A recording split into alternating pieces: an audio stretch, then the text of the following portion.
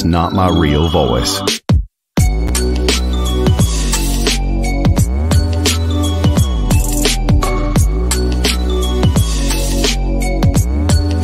Cigar Hound Dog, DJ from Pick Jimmy, Master Your Ash, John from Cigar Alchemist, EKB from the Vintage Cigar. What you gonna do for it? How you gonna move for it? What you gonna be? And do you believe you can do anything? Thanks for tuning into the big broadcast, the bag broadcast. And now, the New Wave presents the infamous Smoke Show. And we're live. Oh, that intro gets me every time. Exciting. Well, what's up? We have our guest on tonight, Mike. I don't even want here. to try to pronounce your last name. From from Powstanie Cigars. Yes. How's it going, man? It's going well, man. I have I'm currently hosting a birthday party for my soon to be 11-year-old son. So I have 75 kids inside of my house. Whoa. I'm probably no, it's realistically like 5, but just feels that way.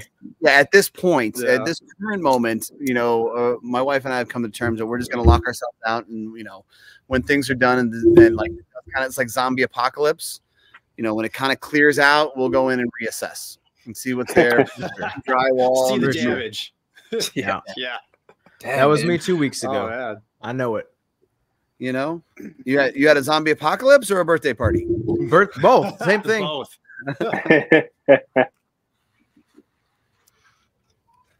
Very nice.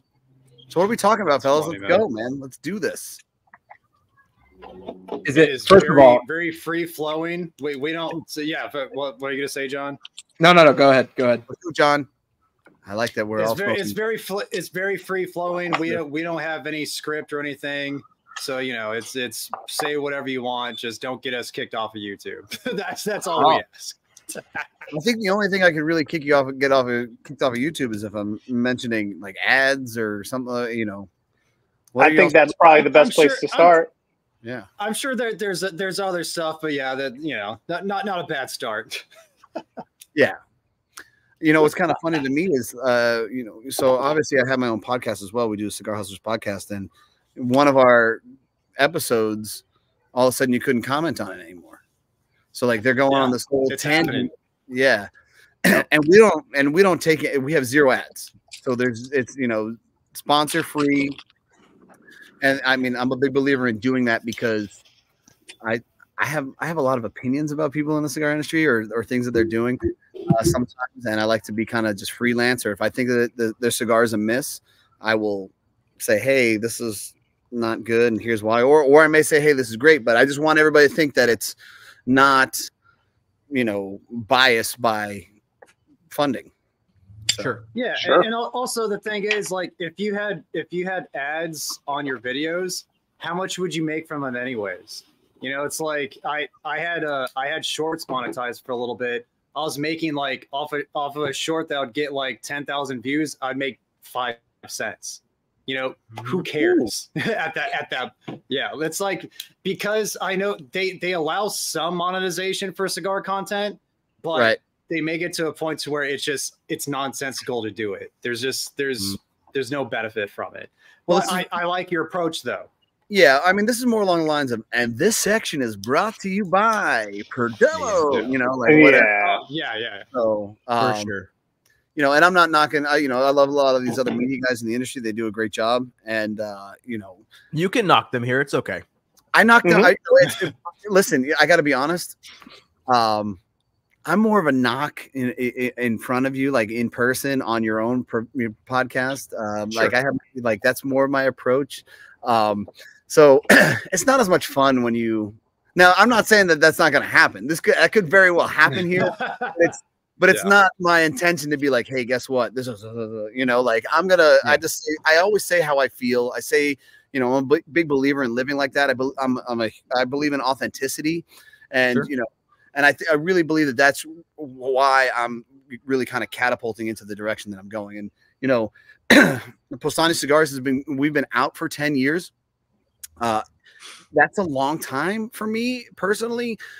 we sell out every year, which is great.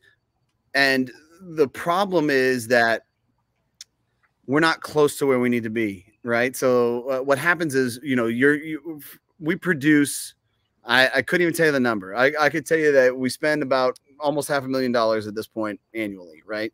That was our last check. And, you know, we realistically make production. We have an opportunity to make production one time a year. Hopefully that'll change because that would make my life a little bit easier. But, you know, you make them, then you kind of sell them out within about a 6-month period or so, 6 or 7 month period. And then you say, okay, I need more. And then, you know, and then you say, now I have more money because I sold everything. Right. So yeah, it's been a 10-year process to kind of get where I'm at. But the reason why that is because I will be beholden to no one. I'll just continue to reinvest in myself. My brother's my partner, and we continue to kind of keep rolling and rolling and rolling. So I believe that the goal is to hit somewhere around $3 million. If you got 3 million liquid, you should be able to produce around 1 million cigars ish. I mean, who the fuck knows at this point, man? With can I curse? I can curse on this, right? Yeah, we're 2 minutes past. You're good. Fucking A, go for it. Cool. Fuck yeah. So you know, who knows with the way pricing goes, dude? You know, we all kind of got whacked on the head the past 2 years with stuff. It's been fucking crazy. But hey, man, it's part of the beast. So whatever.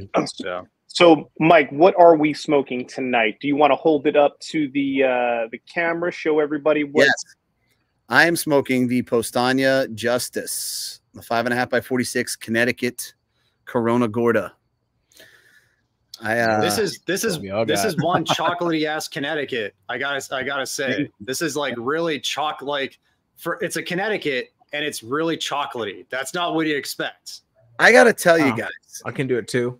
I gotta tell you guys, I'm so fucking impressed right now that you guys are all smoking the Powstanie Connecticut. You have no idea. Whenever and now here you go. Here's my shit talking. How about that cigar? I go on Coop. I go on, you know, all these other guys, and you know, there'll be one or two other guys like, I'm smoking the Powstanie or whatever it is, the Habano, the Brawley, whatever. But there's always somebody that's smoking some other shit that has nothing to do with us. And I'm like, the fuck? He's like, well, you know, I couldn't get it locally. I'm like, there's 75 websites that have it. You're like, what do you mean? You know, don't give me a break. You knew I was coming on. We scheduled this 90 days ago. Stop it right now. Ridiculous. Yeah. Talk about you, Matt Ty, Coop. They're my dudes. Man. They're good guys. So thanks for sending them, man. Yeah. I appreciate it. Yeah, absolutely, man. You know, I'm trying to do better at things. I believe every year, man, you really have to evolve, right? And for a lot of this, I have been a one-man army as far as sales, as far as media, as far as website development, blend development. My brother's my partner, and and he does some things, don't get me wrong, but man, 10 years of doing Powstanie, things have just really kind of accelerated for my tasks and my role. And now I've looked at things where I'm like, okay, we got to start bringing some things in. We got to start bringing some people in. You got to start doing things differently, because I can't call retailers, work on cigars, work on, you know, infrastructure for Salesforce, work on making, you know, taking care of media. And then, you know, and to be honest, doing all of those things, it pays us nothing. So like, all right, now how are we going to pay our bills? So like, we have the retail shop. It's like, okay, so email blast for that. You know, making sure those products are done, making sure your employees are good, making sure you're planning for events, making sure you have inventory on that aspect of things. It's crazy. It's crazy. Sure. It's absolutely crazy. So a lot of work, man. Yeah. So building a brand. Yeah, no shit, dude. And so I say all that just to say, look, I try and get better every year, and you know, I'm gonna do a better job of making sure that you guys know what's going on, and I'm gonna try my best to make sure that I put the cigars in your hands prior to them being released or whatever the case may be. So I want you guys to try them, I want you to experience them, and I want honest feedback, you know, because not every cigar is going to be for every person. Some people are going to be like, you know, this is a miss for me. You know, I'm fortunate enough that I work with a company that has great tobacco, you know, and we have totally different visions when it comes to blends and cigars. Sometimes Skip and I, we have our arguments, but you know, what's funny for me about Skip is like a lot of people love him or hate him, but he's telling you his opinions because they're genuine. Like that's how he feels, you know. And if you had that authenticity across the board with everybody, oh my god, dude, we would be making so much more progress as a society, dude. So I think that Matt, you've been to Nico Sueño, correct? Yes, and he's obviously Skip way more than I do, but he's very opinionated. He's hyper intelligent, and he's very civically minded. And you know, those are a good way of saying it. Those are things like you can get into like so many different conversations and arguments with him. But like you said, he's sincere. He's not bullshitting with anything. Yeah, he's genuine. Yeah, man. You know, he critiques people. I think that he critiques people too often, because the reality is the only people who I like to critique are my friends. You know, because at the end of the day, those are the guys that I really want to see do better, and know that what I'm saying is totally genuine. If you don't know me or you don't know me well enough, then you might not think that. So so you know. It's always comical to me to see somebody like, oh my God, I can't believe he said this or whatever the case may be. And I'm like, look, you don't have to agree with him. He's just speaking from his heart, and he's telling you how he feels, you know? So whatever, man. Connoisseur cigar, Eric, dude, that is like a tough question when you're asking the guy that makes cigars, because you're saying like, hey, pick your best kid. That's my daughter, by the way. She is my best kid. She's my favorite.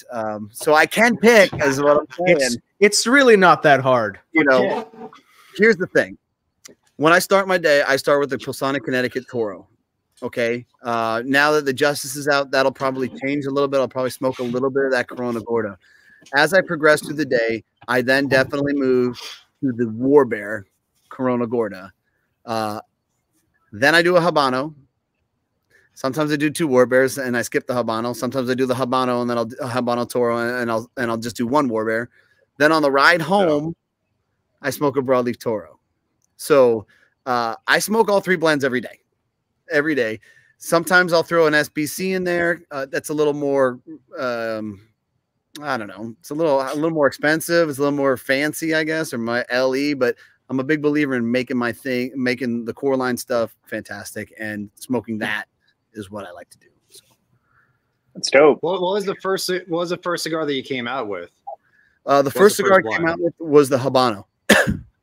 Okay. So I blended that cigar in Nico Sueño, and you know, look, when you work with a good factory, a lot of that hard work is done already. So, you know, I couldn't acquire the tobacco on my own. That is actually something that I'm kind of fascinated in, and I don't know, like I'm having these internal questions as far as what I want to do and how far I want to go down this rabbit hole, and like learning a little bit more about the growing process and identifying specific tobaccos. You know, some of you guys have been down there and you see that it's kind of like, you kind of get like this Disneyland tour of things, especially if you do like the Drew Estate things or some of these other guys, like, and this is where we put our tobacco in the barn, right? And this is the curing process. If you hang out long, romantic as possible. Yeah. You hang out long enough, you go to some places where you got these giant rollers with these heating things. Like, what's that? Oh, that's where we dry the tobacco. I'm like, oh no, that's where they cook it to process it faster. Like, yeah. So, you know, which is fine, dude. That's part of this game. It's part of this industry. Like, you know, those things have to happen at the end of the day. You know, there's only so much really high end tobacco, and there's so much more of the plant. So, and there's going to be a market for all of it, whether it's in a lower price point, whether it's got to be dressed up. You know, I like to use the saying of, you know, you can dress up tilapia and people will eat it. You know, you go to different restaurants, and like, I believe in that same essence when it comes to some of these lower grade tobaccos, you know, and not even that, there's even lower ends where you say, hey, look, this is your bundle. You know, they're $4 a stick or whatever. This is, and here you go, enjoy. And like, oh, I really like this. Okay, if that works for you, then that works for you. So, I don't know what your question was. I went on a tangent there. No, you're good. It's all But- good. You're good. So like, how long were you in retail doing Cigar Hustler? How long were you doing that? And then what kind of made you want to get into it? Was it a relationship like previously with Skip that kind of drew you into wanting to make your own cigar? Or was that just there from the beginning? No, for me, everything has always been by necessity. I would love to tell you that I have been passionate about cigars, blah, blah, blah. There's all this other bullshit. So not true, man. My brother and I owned a gas station and we sold it. That shit is a rough gig, man. So we got the hell out of it as fast as we could once we were, I was stressed out of my mind. I would say that I'm almost as stressed. I was stressed out of my mind then as I am now, but now everything's there's Bigger more scale. Yeah, there's more on the line at this point, right? I got 3 little mouths to feed, and employees and everybody else is kind of dependent on me. So, I can understand that pressure, right? Like I have a why, or there was no why. I was like, this is fucking insanity. So we opened up this store. After we sold that, we opened up there was a vacant store across the street. And we're like, oh, the rent's cheap. Like, let's do a tattoo parlor and a head shop because there's great margin. There's great margin in glass, and I mean, you're just drawing on people. We can get tattoo artists in here. This is going to be amazing. So, City of Deltona wouldn't let us do tattoos. It was, you had to be specifically zoned for that because tattoos are the devil, cigars are it's all very evil stuff. So, Sure.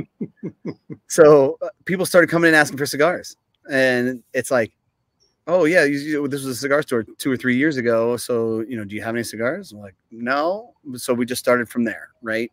And as we kind of developed, we started gaining some popularity pretty quickly, now you're going back 15 years. So what was going on 15 years ago? You had your CI, you had your major websites that, were producing and selling cigars at a high volume, but you didn't have a lot of smaller retail shops having websites. So I was like, you know what? I'm going to build a website. And my brother's like, dude, that's so dumb. You don't have millions of dollars. How are you going to compete against these other guys and stuff like that? I'm like, I don't know, man, but I feel like we can figure out a way to provide better customer service. We'll start, and we'll go this route. Let's give this a shot. And it developed and it started to work. Right. And then Instagram kind of just jumped on the scene. I'm like, I bet you I can meet more people if I go on Instagram, right? So I started, and this is when things were very simple, right? So I looked up #cigar. I would like people's pictures. I would comment on them. I would learn things about them. I would do this every hour till it would max out, right?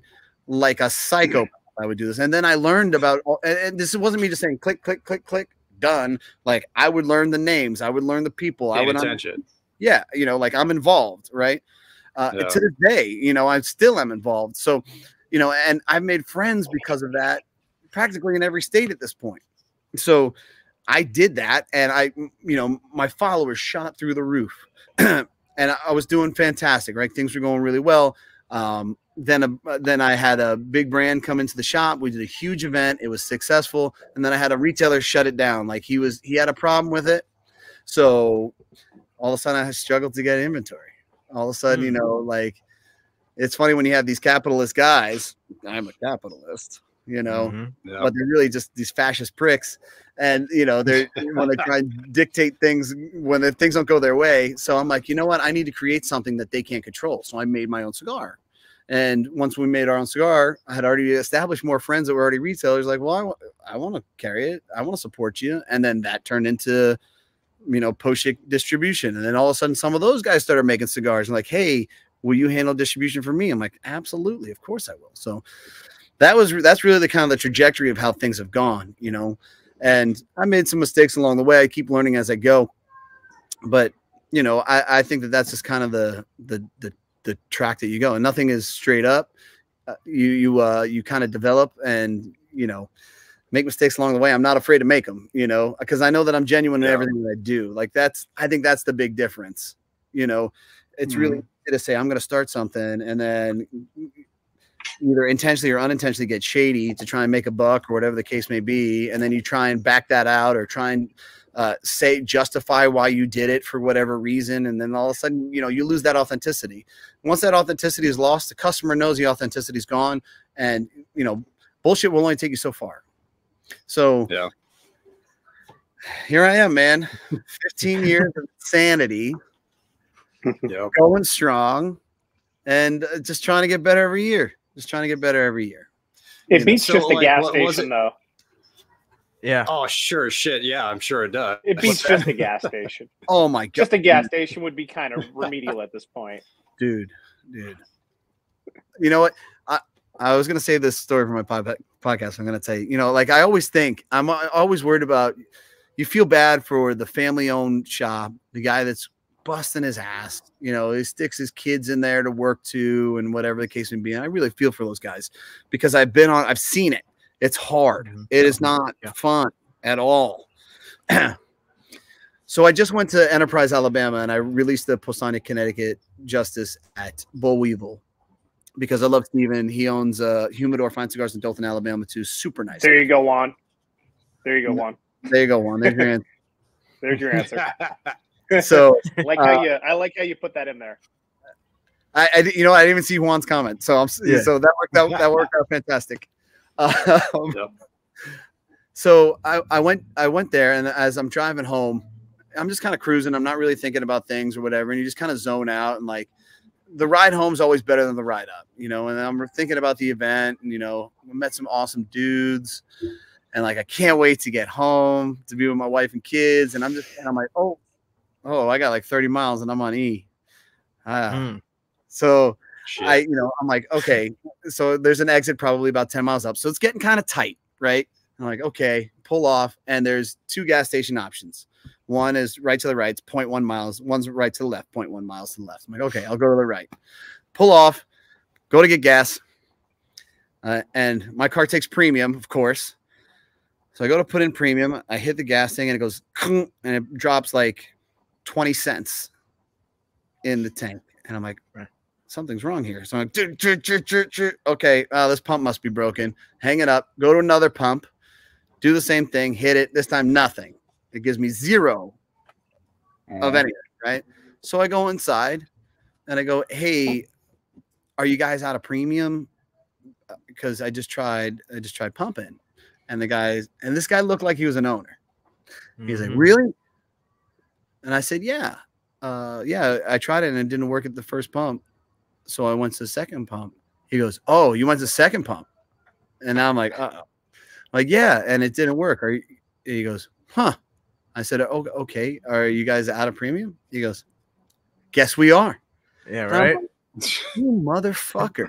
I was this close to going Michael Douglas, fucking falling down, destroying the entire. I'm like, I bet you I could wreck this entire fucking place and get the hell out of here before anybody knows the wiser, you know, but I held my composure, dude. And I'm like, why don't you just put a sign up or at least be like, hey man, I'm really sorry about that. Yeah, we're out of premium. Like, I get it. This shit happens. You don't have to be a dick to me, right? Because you're out of gas, you know? Yeah. So I'm like, all right, whatever. Fuck this guy. So then I, went up the street to the next place. Thank God there was another one on that exit. And, you know, they had gas. Unbelievable. But, like, I couldn't believe that this fucking guy was, you know, like, I was the shitbag. I'm like, and I'm not even, I'm not going, if I went in there hot or, like, pissy or had some type, I would get it. You know, I totally expect, if I'm being shitty, to be matched by somebody else as being, you know, I'm going to be shitty too. Let's be shitty together. Get right? matched. Sure. Yep. That wasn't me at all. And, like, not even remotely close. I'm like, fuck, man, dude, put a sign up, dick, you know, like out premium. It's fucking believable. Yeah. You don't have those problems, Michael, do you? Master Ash. You don't have those problems. I mean, my world is definitely about matching everybody else's intensity. It's without a doubt. Working in the liquor industry. I'm just saying that because you drive a Tesla. Yeah, he was talking about your EV. Tesla. Yeah, that's what that totally went over my head, bro. Yeah. No, I actually, funny story though. So there is a 7-Eleven that I like to frequent by my house because I love supporting 7-Eleven. And the franchise is owned by a Chinese guy named Mike from Brooklyn, right?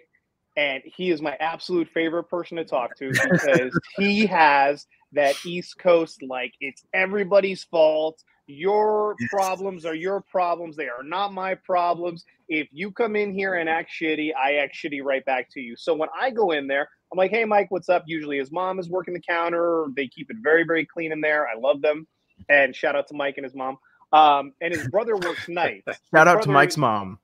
Yeah. His brother's name is Steve. Steve is a diehard Yankees fan, as is Mike, but he always plays at night the whatever the recap on ESPN or whatever radio station it is, right? Mike complains about Steve. Steve complains about Mike, how shitty the other one is at doing their job. I mean, it is phenomenal, right? And then they complain about all the customers. So I always ask Mike whenever I go in there, I'm like, yeah, Mike, here's my Slurpee or here's my, whatever I'm getting for the day. And I'm just like, hey, Mike, man, how was your day? And he's like, same as yesterday, man. This one guy comes in here thinking that he owns the place, or, like, I had to kick out a bum over here. And, it just turns into this 5-minute story that I get to entertain myself with. So I totally empathize and understand. The funny thing about that 7-Eleven, though, there are no gas pumps. I would imagine how much more unhinged he would be had he had to deal with that. Oh, yeah. And that's my story about Mike and the gas station. That's fantastic, dude. Yes.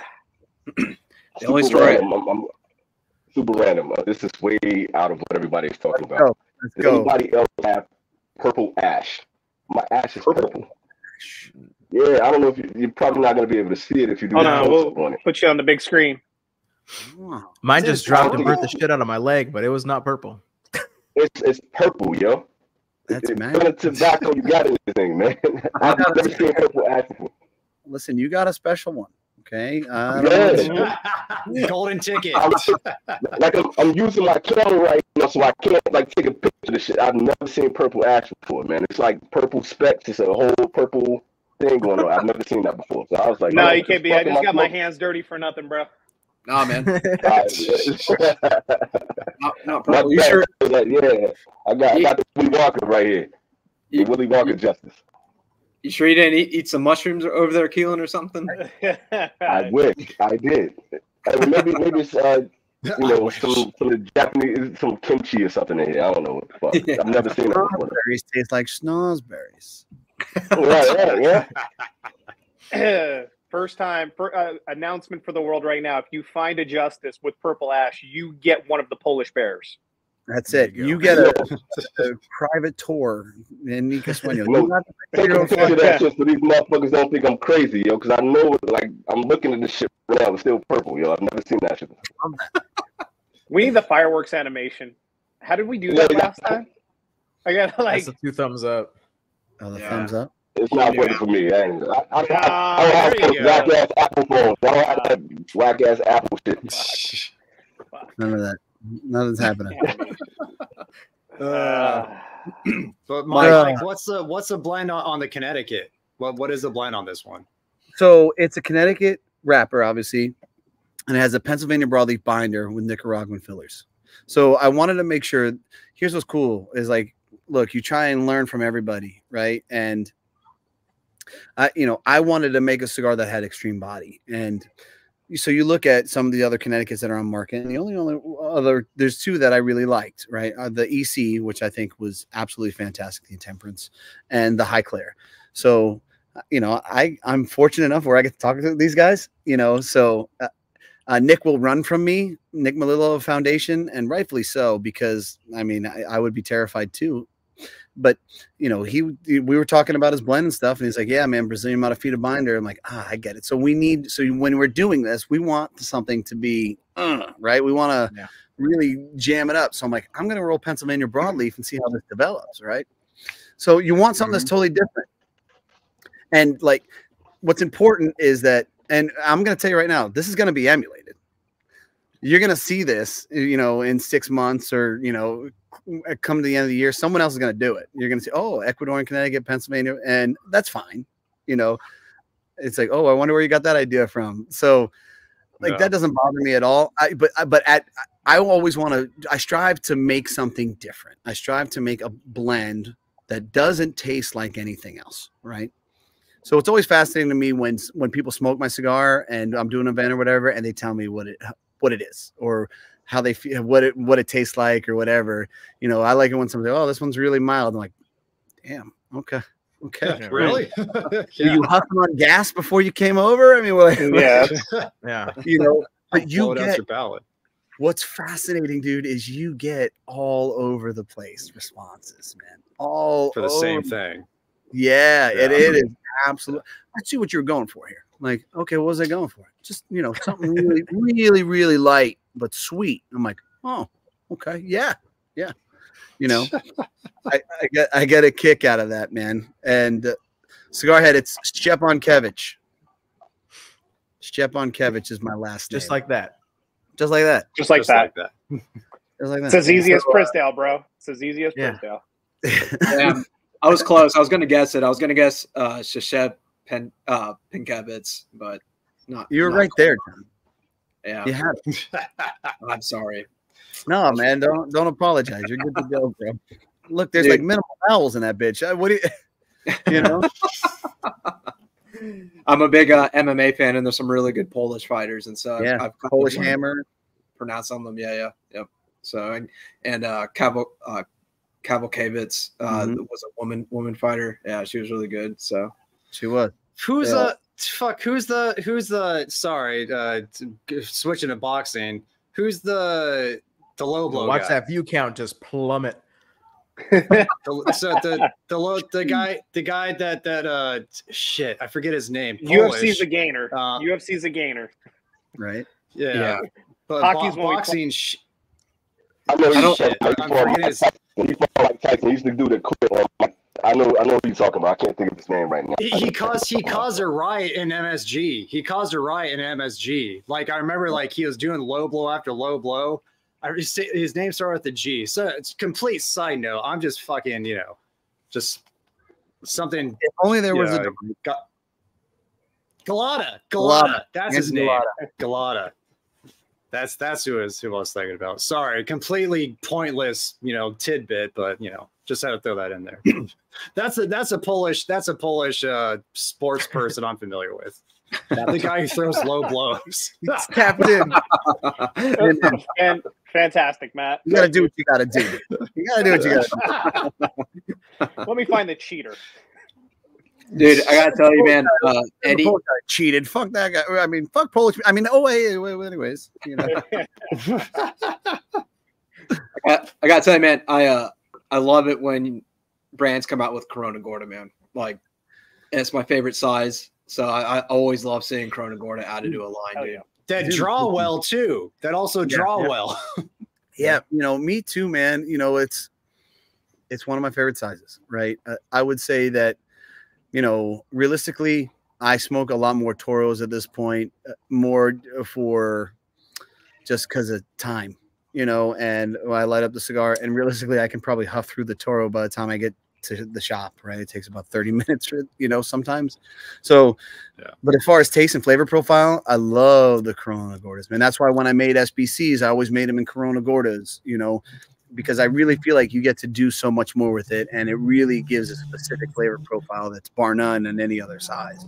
So what was really kind of cool about this blend is I blended it in the Corona Gorda first, and then I said to the factory, hey, let's make these other sizes. You have the blend, go. You go. And so when that Toro hit, you don't know what you're going to expect, because I know how full that Corona Gorda was, right? Mm-hmm. Yeah. And for me, that Toro was just so good. I'm like, okay, I can smoke this. I will smoke this now more often. So, yeah. But this one's really special to me. It's got my son's name on it. When I showed him the first time, he didn't give a shit. So I had to make a whole Instagram reel about it. And then he's like, oh, once he realized that he could use it as leverage or something to brag about the other siblings, like, but do you have a cigar named after you? Then he felt good. Right. Yeah. Well, Yeah. cool. I'm sure he'll appreciate it more and more as he gets older. But As he gets older.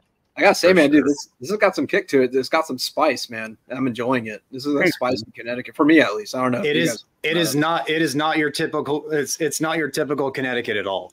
It's not, and that's a good thing. That's a good thing. Definitely didn't want that. You know, I wanted something that I was going to smoke. You know, I didn't want to start with the Habano on the day. I didn't want to start with the broadleaf or the San Andreas or something like that. You know, it's like I want to have this progressive situation every day where it's like, all right, Connecticut, you know, all right, Habano, War Bear, broadleaf, you know, then I usually go San Andreas, you go Neanderthal or something like that. So is your broadleaf PA broadleaf, or is that Connecticut? No, it's Connecticut, and it's actually going to be a problem in the upcoming year. So we're already talking about production being an issue. So I'm actually, this month has been fucking crazy, man. March into April has been absolutely insane, and it's PCA, you know, event, cigar release events, you know, media coverage, you know, podcasts, birthday party night. Ridiculous.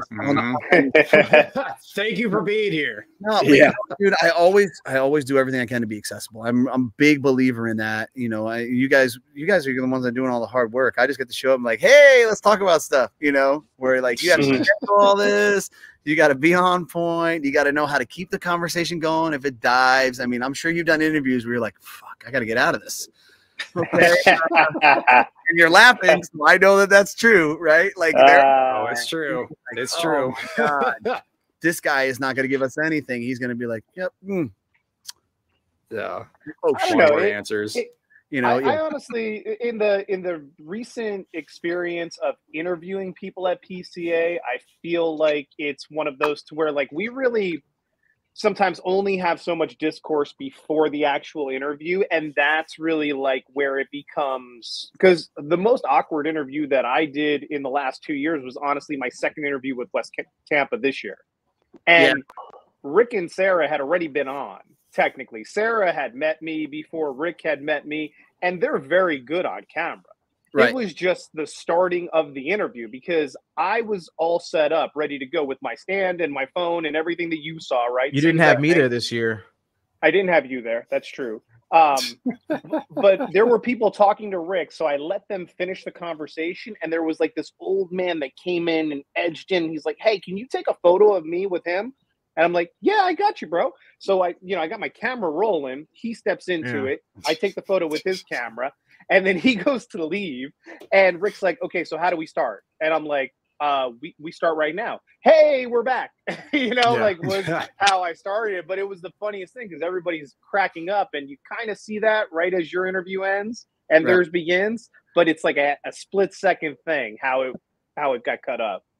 But like that's really the hardest part is just how do you want to start it? Like, what do you want to talk about? Kind of deal. Like, what are we here to talk about? That once you get that ball rolling, I feel as though everybody, like you're saying, has their new baby and they want to share that with the world. And it becomes a lot easier at that point.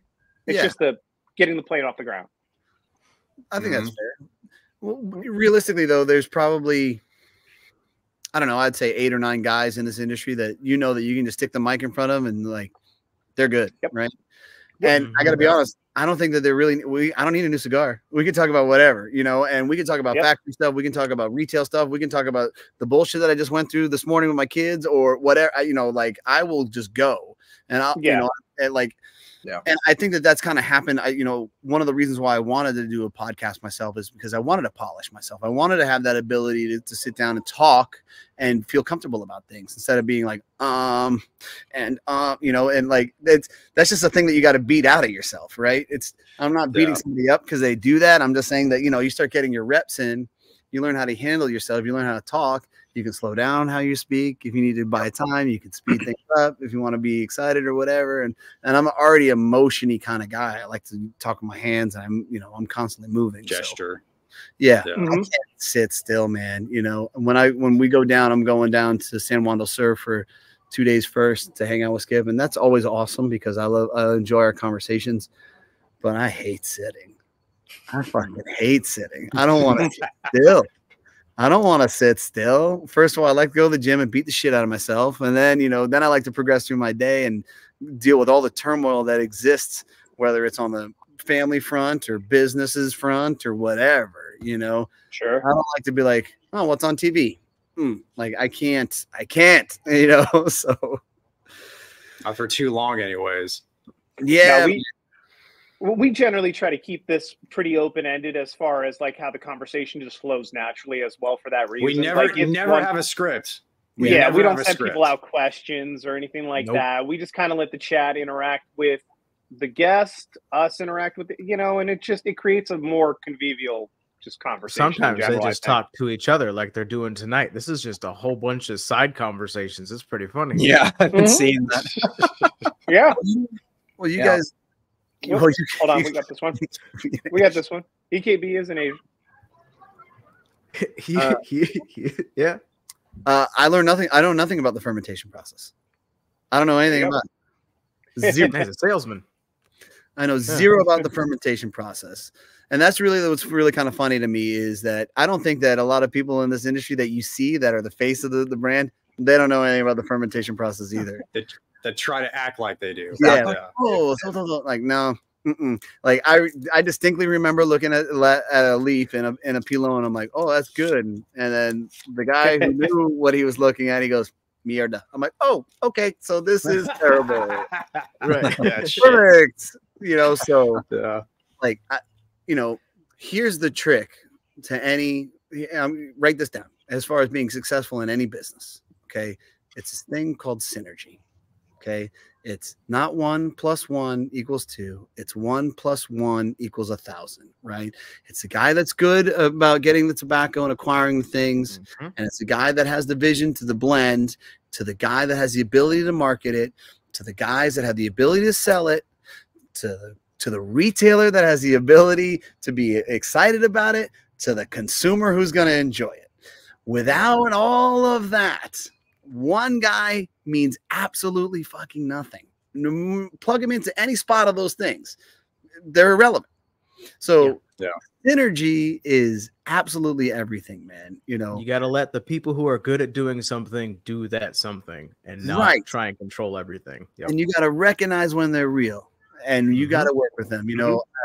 First of all, by the way, the Cigar Hustlers podcast, it's not my podcast. It's Mike Palmer's podcast. He yelled at me. I said it was my podcast many times, apparently, at PCA. So it's Mike Palmer's podcast. But 100%, to be 100% honest, that guy does everything. I just sit down. He runs all he handles all the editing. He handles all the posts. He handles all the promotions. He does all of those things. So is a double Corona the equivalent to a Churchill mic? It depends upon who you're asking, brother. It depends upon who you're asking. So subjective. 7x54. I don't know. Some of these names they're crazy. Thanks, Zach. Hey, I wanted to ask you a question. Earlier in the conversation, you said you and Skip kind of like see differently in terms of like how you approach blending and things like that. I'm just curious, man, like what that is. I would love to be in those conversations. Like the Corona Gorda that we're smoking right now. Yeah, it's just a guys question. Probably fight over that. It was just a question of taste, right? So I really feel like a lot of cigars that he likes to blend have this kind of almost like a grit to it, like this edge, right? Yeah. And I like that. I just don't think that that's my cigar. Like that's not what that's not how I would have done it, So, we could sit down and we're smoking a cigar together. I'm like, that's, definitely you. It's got you all over it. But the one difference I could tell you is progressively over time, knowing him for, over a decade at this point, is the guy has gotten remarkably better at blending.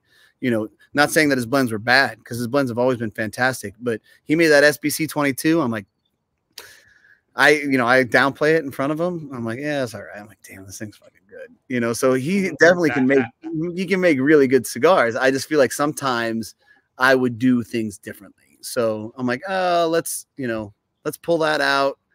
Let's add this, and what happens here? So, and all of that's a testament to him, because I wouldn't know the stuff I know if I didn't have great friends like him, and Alex is the guy who's running the factory, and man, the factory is fantastic as far as communication. I can talk with this guy and say, hey, look, this is what we're thinking. This is what I'm thinking about doing. Like, what are your thoughts? Where are we at? And he lets me know. He's like, oh, here's what we're dealing with. Here's what's going on. Cause there's always chaos in factories. There's always something going on. And I'm like, okay, so how do you figure out how to navigate through that? Right. And what's the kind of the game plan? And he's asking me questions about what my vision is and, all these other thoughts where I kind of had I had challenges before with those barriers, and now they don't exist. It's just another piece that's been replaced. It's even better. So I'm like, perfect, you know. So figuring all that stuff out is really the fun part, and you know, having arguments with people that give a shit about you is fantastic. You know, because they're trying to help. Yeah, they're trying to help you from their perspective. Right. Yeah. Exactly. So passionate discussions. Yeah. Right. So hey, you acknowledge what they're saying. You don't say, nah, you know what you're talking about. You know, you say, okay, like the Connecticut dropped. And I said, okay. You know, do you remember the blend 10 years ago, Skip, 9 years ago? And he sends me this picture of the blend. He goes, that's the blend. That's the Connecticut I want to make. He makes the cigars and he's like, I don't like them. They're not burning right. Terrible. I don't like how they taste. Whatever. Let's just wrap them up in segundos and we'll go back to square one. And I was like, shit. You know, the guy I really respect is telling me that this is not good. Like we're, you know, things are not going as planned. Now, you know, a cynical person would just say, all right, well, no, you make cigar, right? Like we're doing this. I'm like, okay, before we pull the plug, send me some, please, all different sizes, and let me see what's going on, right? He says, you're going to see it. They're all burning like shit. So, okay. And I'm disappointed. I'm like, fuck, man, I really like that cigar. And so they come in, I light them up, and he's like, did you get them? I said, yeah. Are you smoking? Have you been smoking them? I said, yeah. He goes, I told you. And I start sending him pictures. I'm like, dude, they're perfect. And they taste exactly how I remember. He's like, they're burning perfect? I said, yeah. And he goes, okay. So when I sat down and met with him later, he's like, dude, it's one of those things. He goes, you know, it reminded him, like, you ever hear a story about wine where it's really hazy and it looks like shit and it looks like shit. And then all of a sudden you just give it that extra week and boom, you're in business. It's like, here we are. Man. I never had any issues with the original blend. So I was surprised to see that they were struggling at first. So I knew it was going to, you know, but I still respected his opinion so much to a point where I'm like, oh, fuck. Like, you're concerned. Yeah. If I got to pull this, you know, he's not trying to tell me to pull it just because, you know, his ego doesn't get in the way or anything like that. He's legitimately concerned about something. So, but it worked. It worked, man. And I'm super happy with this blend, dude. It has been so well received, and, you know, reorders continue to come in, which is fantastic. It's relief and stress all at the same time, because it's like, okay, when do we greenlight more production, and when will I have enough money to do more? You're like, well, God, you know, so that's the challenge. Yeah. And then I have to figure out how to replace my broadleaf. So I'm working on that. That's why I'm going down, you know, in a few weeks. Say, you know, so we have a pretty good game plan as to what we're going to do. That's something worked out. So knowing like how hard Connecticut broadleaf is to harvest just because of the weather patterns, like are there just not enough growers in Connecticut? Is it like in decline? Or is it because I feel like Connecticut broadleaf is that what they're saying? Weather? Is that the excuse? That's what I've always heard. I've always heard from blenders who are using Connecticut broadleaf that just depending on the growing season, they just don't get a lot of yield depending on the year. I mean, that may be true. I thought that a lot of it was consumed by the green department of the economy. Okay. So I think that you have that as well. So well, you tell me. I've only heard that. I'm just curious. You know what, man? I would love to tell you something, but the reality is I don't know. I don't know what the answer is there. I could tell you that, you know, if there isn't good tobacco, good broadleaf tobacco out there, then we're not making the cigars, you know? Yeah. And that's kind of where we're at. Like, how did we get there? I don't know, but we're here. So, you know, until that situation gets fixed, it kind of is what it is. Yeah. Burning. I mean, yeah, man. Great burn, man. Yeah. And what's really kind of funny to me too is I'm not that guy that's I've seen people rip apart a cigar and like, oh, this is not burning right or whatever. I'm like, just take a fucking lighter to it, man. Stop. Like, give me a break. It takes 2 seconds. Like, what are we doing here, man? What are we doing? You know, and I'm not talking about my brand. I'm just talking about cigars in general. You know, oh, you know, this is good. I'm like, dude, The lighter's on the table. Just pick it up. And just It's not a big deal. Move on. Does it taste good? How's it taste? You know, like I don't eat my steak and be like, you know, the cut was a little, I don't know. I had to push a little harder on that. Like, come on, dude. Stop it. Stop it right now. No, even as creators on the space, right? There's a lot of brand questions that get asked sometimes, and some people do take it a bit overboard. We sometimes act as a customer service rep for some of the brands that are reviewed, and you're just like, hey, I don't know what happened. Sorry, but you know, yeah, my factory did not make that because my factory doesn't produce cigars, right? Or exist. Doesn't exist. Yeah, it's so crazy, man. But you know, you guys. First of all, everybody has a right to I guess, how they feel about a cigar. You know, but for me, I'm just, I don't know, man. There's so much real shit that I got to worry about. Like, lighten up. You know, like, what are we doing, dude? What the fuck are we doing? Yeah, well, I don't care. I don't care about burn lines. I care about if a cigar is just popping, cracking, and then, you know, I'm taking off the band, it's ripping apart, and it just like, that's when I'm like, come on, you know. But like, yeah, wavy burn lines. So, but now, you know, okay, so that can be that can be so many different variables. Like, that can happen because of the factory, right? But that could also happen because of humidity issues from where it's been sitting to where you're smoking it, right? So. And more often than not, that'll happen on a lighter shade, a more fragile wrapper, like your Connecticut's and stuff like that, right? So, you know, brace yourself, right? Like, well, right now we're at a good point where humidity is pretty nice, you know, but if it was super rainy where you're at and you step outside, it's kind of hot, and that was in 70 degrees, 70% on average, you know, boom, all of a sudden it's like, you know, so I understand. I get it. I understand why you would be, why that would frustrate you. You know, the sad part is that sometimes, I would say more often than not, that's not because of the factory. That's just because of the circumstances, you know? Yeah. There's one brand that shall not be named that I have a gripe with those, because it's mainly with their $40, $50 LEs. So, well, you know, that look, dude, making a $40 or $50 LE, you better justify it. You better fucking justify it, you know. And more times than not, the cigar is shittier than like their core stuff. Yes. Like the ones that are like the LEs of like, you know, the $40, $50. Give me the original blend. It's not going to fall apart on me. It's not going to taste like ass. Like, for whatever reason, just these really expensive cigars just tend to suck ass. I don't know why. It's weird. It's so weird. Well, like, I'll keep buying them. Right. I want to try them, but you know, like I guess the political, the no, you don't, like the clear. You don't want to try a $50 cigar. If it's money, no one wants to smoke a $50 cigar. That's bullshit. Well, you buy because you buy because you expect it. You inherently expect it to taste like $50. You know, you want it to be that good. There's a $50 cigar. I love smoking a $50 cigar. There's one in particular. Which one do you like smoking, Mike? Padron 50th Toro Maduro. Okay. I love that cigar. cigar. Great cigar. And I'm going to tell you right now, it probably cost them the same to make, right? It probably does.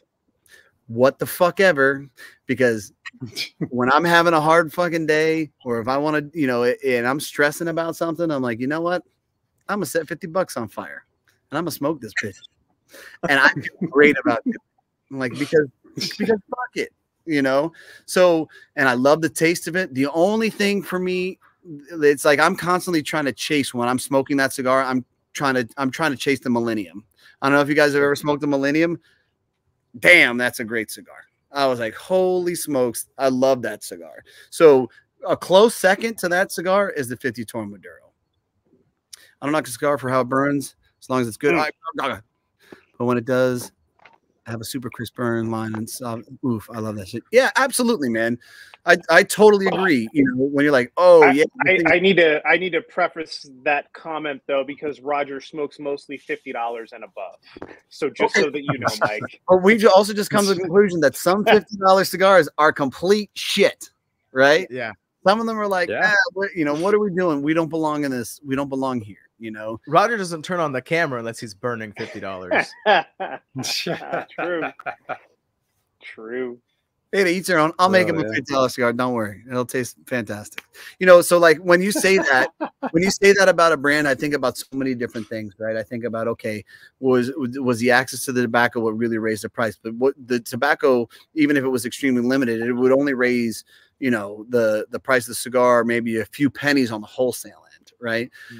So like then you start thinking about packaging, right? And a few pennies definitely makes a difference in your price. Believe me, when you're starting here and you have to manufacturing costs, shipping costs, TTB, all these other things, all of a sudden you're paying $3 or $4 more on a wholesale level. So that means you're paying $6 to $8 more on a retail level, right? Right. So I get that. Okay, so maybe that would raise the price a little bit.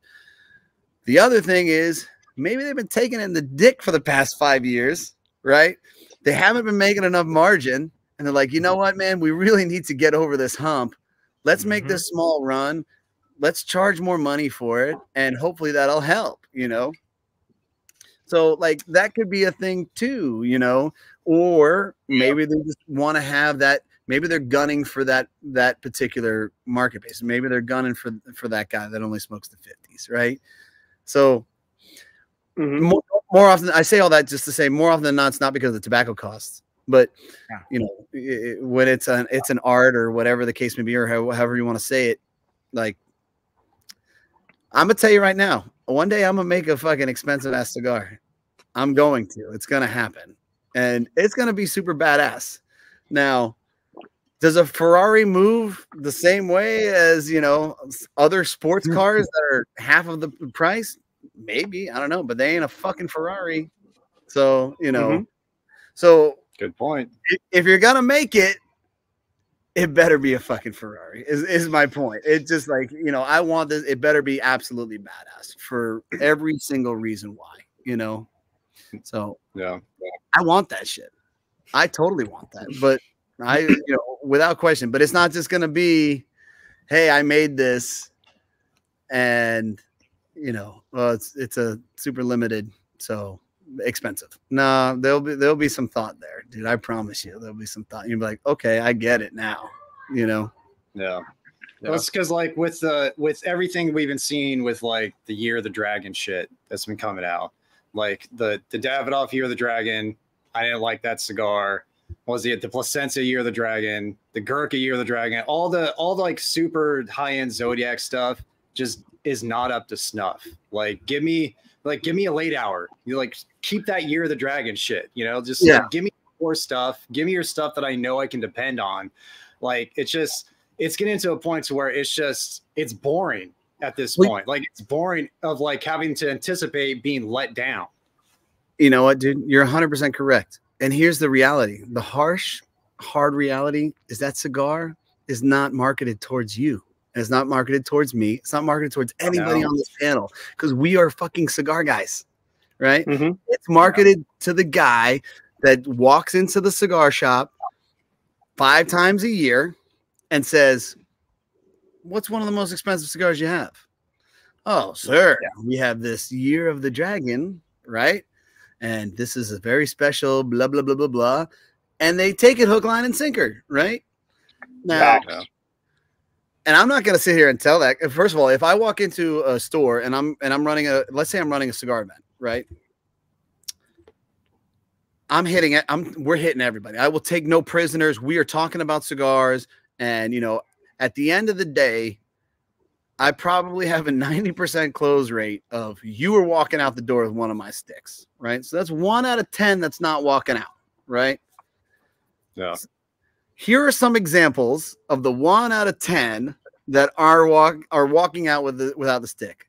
One guy's a complete asshole, right? I mean, just rude and obnoxious. And you know what? I'm not wasting my time, dude. I'm not doing it. I'm not going to get gassed up. He knows it all, or whatever the case may be. I'm not touching it. Number 2 is your guy who's coming in and says, I smoke my infused or whatever. I'm never going to get him off of it, right? I'll still take my shot, but the chances are it's not going to happen, right? Yeah. Here's the 3rd one. And this guy I let go. The guy who's coming in saying, I'm grabbing the Padron You know, I'm a Padron guy. I want to buy a Padron, or I'm here to buy these expensive Davidoffs. I'm not going to take that guy off that cigar. And here's why. I have a partnership with the retailer. I'm there for them and they are there for me. I'm not about to take $40 or $50 out of their pocket so that I can advance just my business. I think that that's totally wrong. Mm-hmm. Right? Hey man, Padron's a great cigar. You know, you want to try something new, maybe give you something else to take home with you. But I am not saying, well, don't smoke that. You know, come smoke this. I'm not going to do that to somebody that's working their ass off as a retailer, man. It is not easy. It is not easy. And I got to be honest, like, finding good retailers is hard. And when I find them, I don't want to fuck it up. Mm-hmm. I want them to know that I got their back, you know. I want to know that I want them to know that my reputation will always precede me. I walk in the door and I am there to help them because they are there to help me, period. So I'm not going to fuck that up. Somebody's buying the $40 per Padron. I'm like, okay, enjoy it. Because I got these $13 ones. They're great, but nope, you get that, you know, like now I'm leaving them alone. Not messing with that. Yeah. Totally. Mm-hmm. So like you said you blended the Connecticut originally in Corona Gorda. Do you tend to blend cigars in general like first in Corona Gorda and then branch off from there? Like where's your baseline? There isn't one. It's just more a question of what's my vision and what I'm thinking and how things respond. You know, the Habano I blended, it was in a Toro. That was my initial thought is, okay, let's do Toro and work around that. You know, when I did SBCs, I love Corona Gorda. So I'm like, let's do Corona Gorda. When I did this cigar, same scenario. It was just a special occasion cigar. It was a one-time run. It was 100 sticks or whatever. I wanted to make that in a Corona Gorda, right? So I don't think that there's any particular design. It's just what thought process is going on. And then, you know, you kind of dabble. Okay, how does that taste? Okay, well, what if it was a different size? You know, what's really cool is if you're there and you're in the thick of things, you can say, you know, I wonder what this would taste like in a 5x50 Robusto. And you say, okay, hold on. And then you get people walk away, boom, boom, they come back 2 minutes later, cigar, right? Now, you got to understand that certain particular leaves have nuances that are sharp, and they mellow out tremendously after, 6 to 12 weeks of sitting. So you learn those nuances, you know, and hopefully you're smoking with other people that have been, you know, well-versed in the industry. They're gonna say, okay, that's going to disappear, you know, no, that note won't be as apparent, you know, but I have the ability to identify a lot of that stuff at this point. So cool, man. Gotcha. Yeah. So like, do you ever, because you said you don't know about like fermentation, you're not like an expert in that. You leave that to the experts, right? Do you aspire to like one day be like a master blender, like to have like more of a pulse on how that kind of stuff works from the manufacturing side, from the tabacalera side? Well, I think you said two things there. For one, I believe that the term master blender is complete horseshit. Right. I don't think that is a fucking accurate. If anybody calls themselves that, I mean, same scenario. I'm like, okay, dude, you're amazing. You know, like, all right. Well, okay, grandpa, let's get you to bed. Right? Stroke him. Yeah. So, I have found myself, honestly, as of late, asking these apparent questions in my mind. Like, could I learn these things? You know, could I figure out how to grow and generate tobacco? And could I figure out how to cure it? And would I want to? And I think the answer is yes, dude. Here's my issue. I have this really retarded, extremely possessive type A personality where when I do something, it absolutely consues me. I love the shades. You leave the shades on. That middle finger was not for you, Mike. That middle finger was not for you. Right, I get it. That's fine. Sorry, I felt my ears burning, so I had to perk up. I gotta be honest, you can flick me off too. I'd be like, all right, yeah, fuck me, whatever. Like, it doesn't bother me. Look, yeah, I don't want to. I try my hardest not to be the guy that gets triggered because it's not worth it. And when it happens, worth the energy. Yeah, and I'm relentless to a point where it's like, you know, it's like, all right, enough. He's dead. Like, okay, but who else can we kill? And you know, I don't want to open that. So, I've done a great job of learning in a video game. In a video game. Yeah, I have done a great job of learning how to control that guy and letting a lot of shit go. So you know, people can tell me to go fuck myself all the time. Like, all right, cool. It's funny how bothered it makes people that I wear sunglasses. I love it. I'm like, how that affects you at all, I have no idea. But good luck, bro. You seem like a guy in your younger years, Mike, where you would just resolve differences through conversation or discourse. I don't think that was honestly the case. I think that, you know, you got that vibe, or was that sarcasm? I think that more conflict was definitely more apparent. That seemed facetious. Yeah. You know, look, man, you know, there are things that resonate with people as an individual. I distinctly remember seeing this Tyson thing, because I know you brought up Tyson before, and he's talking about, you know, there's this beast inside of me and I don't want to wake him up and whatever. And you see tears come out of his eyes, man. I was like, bro, I fucking feel that, man. Like, you know, I just felt like he was talking to me, you know, when he made that comment. I'm like, yeah, I get it, you know. So when you learn to kind of box that stuff away, you don't want to bring it back out, you know, you don't. And what's even funnier now is, like, I honestly see myself as a really nice, approachable guy. I love talking to people and all this other stuff. I'm always like, hey, what's going on or whatever. But I still get this fucking label, like, you know, he's extremely aggressive. I'm like, what did I do? Like, I smiled. Like, well, you know, whoa, calm down. I'm like, who needs to calm down? Like, is there someone behind me? I'm like, calmer than you are. Like, okay, sorry, sir. Yeah. Y'all remember the movie Anger Management with Adam Sandler on the plane, where like, and he's like, I'm calm. I'm calm. Right. And they're like, sir, stop raising your voice. He's like, I'm calm. And then they finally tase him. But it's like 5 minutes of him being like, I'm just asking for, you know. Everything is fine. Everything is fine. I don't get it. Yeah, man. Yeah. So that's funny. So, dude, I'm curious, just because I'm winding down on this justice, how would you describe it to someone? Like, what do you get? You know, so when I blend or when I taste cigars, you know, I don't necessarily get chocolatey notes or anything like that. For me, you know, Condega tastes like Condega, Pueblo Nuevo tastes like Pueblo Nuevo. You know, Indonesia doesn't taste like anything. Some people taste Indonesia. I don't know. You know, Habano tastes like Habano. You know, so when I blended the cigar, I wanted to have like an undertone of sweetness. You know, a little bit more bitterness, and, you know, like just enough of that edge of spice where I could enjoy a lighter cigar. And that was my premise and my thought process. So when I smoke it, you know, I light it up, and, you know, first couple of huffs, you kind of get like this, oof, like, yeah, that's what I'm looking for, right? Like, all right, that's where I need to be.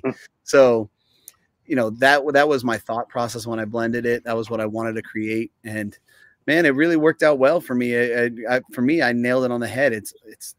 I fucking love it, man. I love the cigar. I can't get enough of it, and it shows that other people love it too. You know, dude, I got top 25 cigars. I got 2 cigars on top 25 half wheel, right? And nice, man.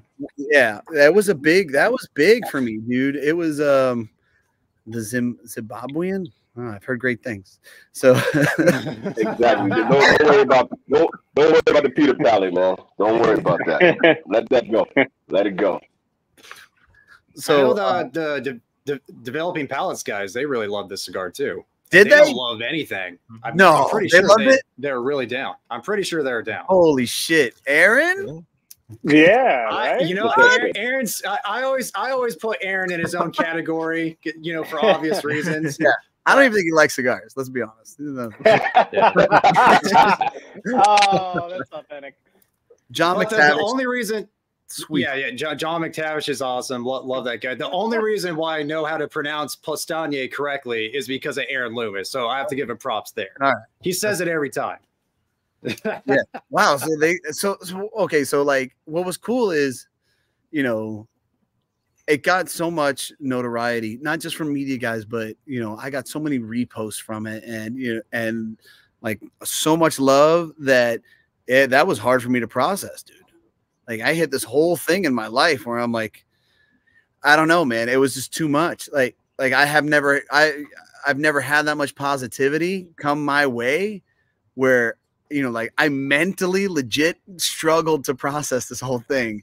And, one person says, "Hey man, you're a good dad." You're like, "Yeah, cool. Thanks, man." Yeah. It's like, no, better example.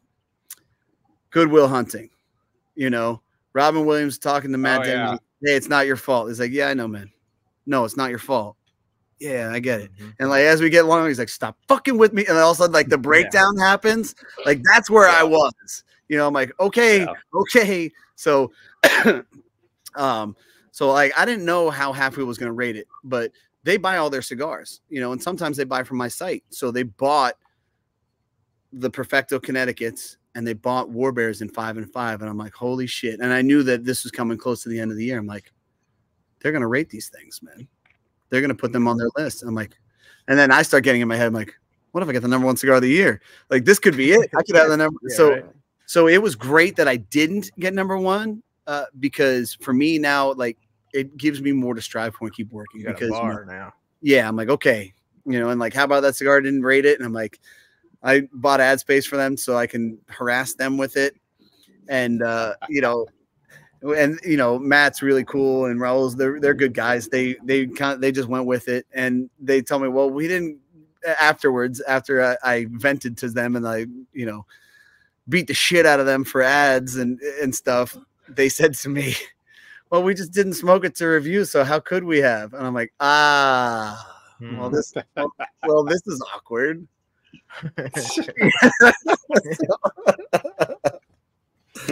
But that's cool that you're developing palates. Loved it, man. That's awesome. Yeah, I was gonna ask them, man. Sorry about that, Matt. I didn't mean to step on you, man. Dude, go, man, go. Let's go, EK. But I was gonna ask, which one of your cigars was the first one that you felt like took off for you? Like you felt like it was the first one that was like, okay, we're getting some notoriety here at Powstanie. Now we starting to, like, people were recognizing the cigar and we starting to move. I always feel like they've always kind of been acknowledged, right? The Habano definitely got acknowledged. The Broadleaf got acknowledged, and they've both done well. I don't think either one of them. I think the big one that really kind of popped was when I first made the War Bear. It was like, oh, that's what I was thinking you were gonna say, but I didn't know, like, from your perspective. But like as far as, but that's one cigar. As far as a whole core line being extremely well received, so much to a point where people are going back like, oh yeah, Habano 2, Broadleaf 2, what's up? Like that was definitely the Connecticut, man. That was really kind of stratosphere. Like we are now, we are gearing towards takeoff, So, and the other ones, like I said, they've done well. I'm not complaining at all. I'm very, very grateful. I mean, a lot of the hard work was done. I'm working with a great factory, man. They got great tobacco. I can't fuck up that bad, right? Mm-hmm. Like yeah, the floor is only so low. Yeah, it's like I can make a good cigar, right? Like I don't think I could. I think that if I walked into the factory and said, okay, how do I make complete shit? How, like, what can I take from here and make it absolutely atrocious? I think that I would struggle more on that than it would be to make just a good cigar, honestly, because they have the tobacco, Yeah, no doubt. But sometimes, like, everything comes together. The way the cigar looks, the way it smokes, what your band is like, and all of that kind of goes into the cigar. Like, now you got people on Instagram posting your cigar. You got people talking about it. Oh, this is my favorite. That whole thing. Yeah. I think that you're right. I would say that the War Bear was the first one. I was like, boom, because your Habano's your Habano and your Broadleaf's your Broadleaf, and those things for me, they taste differently. But maybe they didn't taste differently enough, or maybe they didn't stand out enough, right? But then when I went back in and I said, okay, San Andreas tends to be very dominant. How do I offset that? Let's do Ecuadorian Habano and San Andreas as a barber pole to add some complexity and some sweetness to it, and not have that San Andreas be overbearing, right? Okay, and now what else can we do? What other fillers? What combination will it look like? All right, let's whip this together, and boom. The War Bear was like, oh, all of a sudden, you know, this Polish guy is making some fucking creative bangers, you know? Right. So yeah, I'd say you're right as far as the Warbear was definitely the first one of like a big hey. So because you have like, you know, from the perspective of us as a consumer, but you never know what it's like for the person to actually work on the cigar, to blend the cigar, and you're looking at the numbers, you're looking at the stats, you're looking at the feedback and all that kind of stuff. So you see it differently than what we're gonna see it. So I didn't know if there was something for you. It's like, okay, this is the one. Okay, I know you got something. I know the ball is rolling. You kind of walking up with your head up, like, yeah, I did it with this one, you know. So I didn't know if that Warbear was the one for you or if it was something else, like the Connecticut. Yeah, I would say the Warbear is definitely fair. You know, a fair statement. You know, the crazy part is that I've never really made a lot of cigars, right? So when I would make Warbear production, it would be 250 or 500 boxes, something like that. So I would sell all of them relatively fast, you know. And even my other production, my core line stuff, I didn't have a ton of. I still don't realistically, but I have more than I did then, right? I didn't have a ton of money to produce an absolute ton of cigars, so you know, like they would sell, right? And you know, retailers would take them and they would move them. So that was always going on. I think that, you know, the hardest part is to really get the feedback and the intel from people and to really kind of see how things are going. You know, I think that things are always going okay. You know, there you go. Little blast from the past here. Absolutely. Nice. That's 2016 right there. Like, my bad, Michael. You're good. I was saying, like, what about when it comes to like your colleagues and the other, you know, blenders and the other, you know, brand owners and things like that? Are they giving you feedback like, yo, you knocked it out of the park with this one, or you know, they give you more harsh feedback like, yo, you could have done better with this line, or whatever the case may be? Have you gotten that kind of, rubbing shoulders? I would say that, you know, the feedback that you get, you never know how legitimate it is. Right. I respect people differently in different avenues of this industry, as far as blending, as far as marketing, as far as design, all of those things. Right. So I can tell you that, you know, I heard a story about Saka smoking my first Warbear, and it was in a Perfecto. And he told the guy, man, this is a really good cigar. And he said, you know where he fucked up? And I don't remember who told me the story. And he said, where? He goes, you should have put a bear on the fucking cigar. So, so guess what? I'm like, bear on the cigar. You know? Yeah. Like, Probably legit information too. Yeah. So, like so, you know, when that got back to me, I respect his opinion on stuff like that. You know, I would say there's only a handful of dudes that I really respect as far as intel when it comes to marketing, design, and stuff like that. You know, what's really fucking cool is that about right when COVID hit, or right after COVID, let's say like 2020-ish, like mid-year, you know, I didn't realize the access I had to some of these dudes.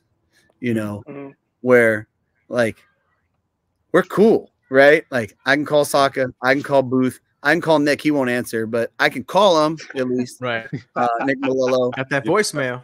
Right. I can. ID. Pop up on the ID. Yeah. I mean, I've had a friendship with Skip and Michael Rosales for over a decade, you know, and it never hit me that it's like Eric Espinoza, you know. These are all my guys, you know. Now Jack Tarano too. Better drop him because he'll get angry when I mention his name. Like I can, and now I can call all those guys at any time, and I can say, hey, you know what? Let's make a cigar together. And they're like, fuck yeah, let's do it. You know. Whereas before, if I asked that question, it'd be like, no, we're not. No, I'm not doing that. You know, and now like the newer friendship that really started at PCA was Herklotz, Michael Herklotz. You know, we had a quick conversation, and now, you know, we've exchanged numbers, and I'm like, fuck, dude. He brought you into his closet. Yeah, it was a little creepy at first, but I'm cool now. I feel better.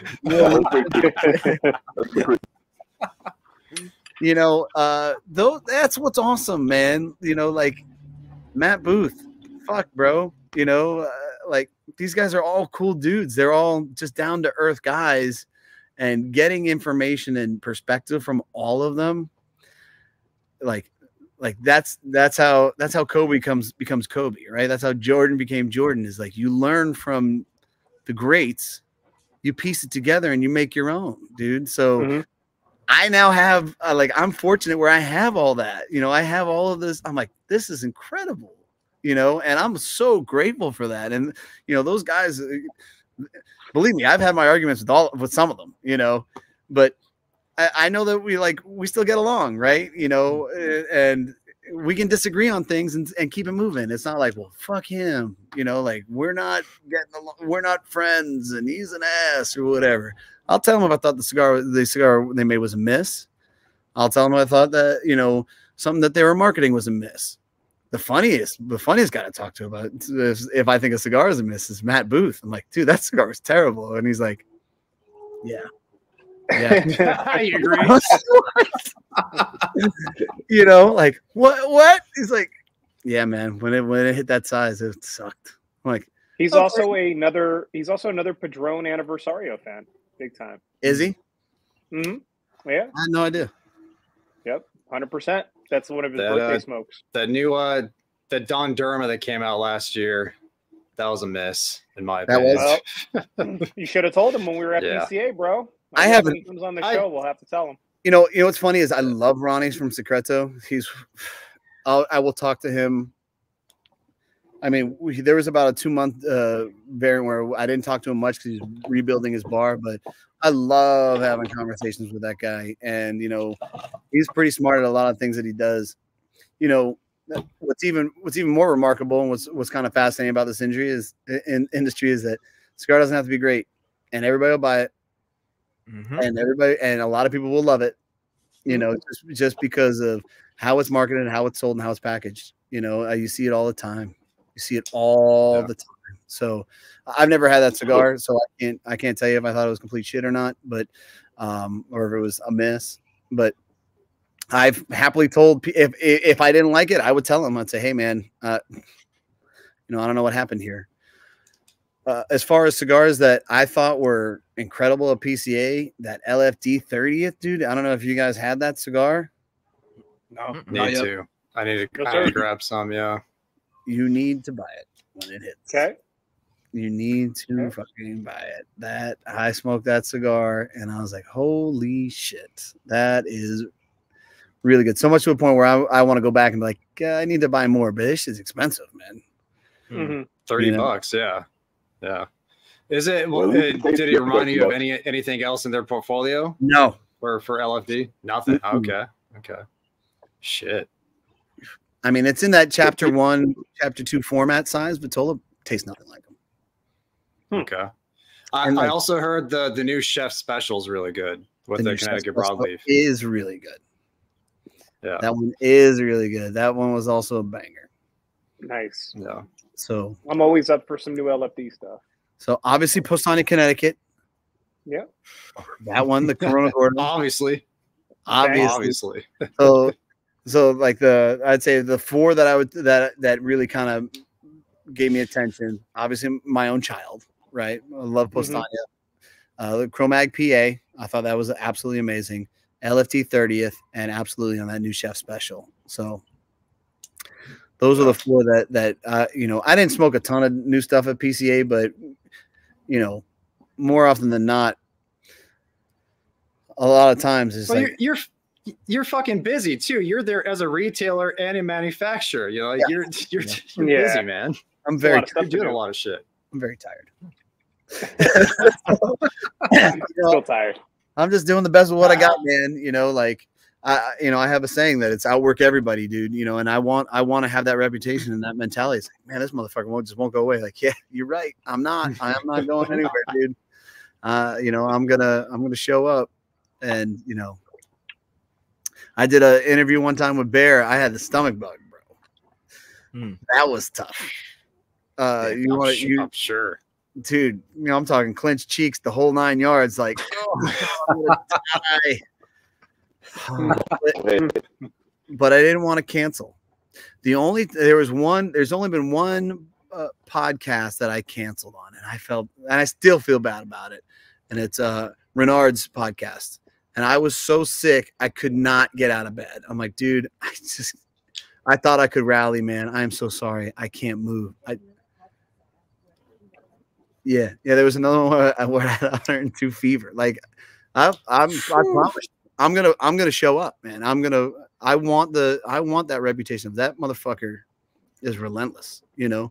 Accessible, yeah, always. Yeah. Mm-hmm. And just even with our own podcast, you know, I want to make sure that every week there's a podcast.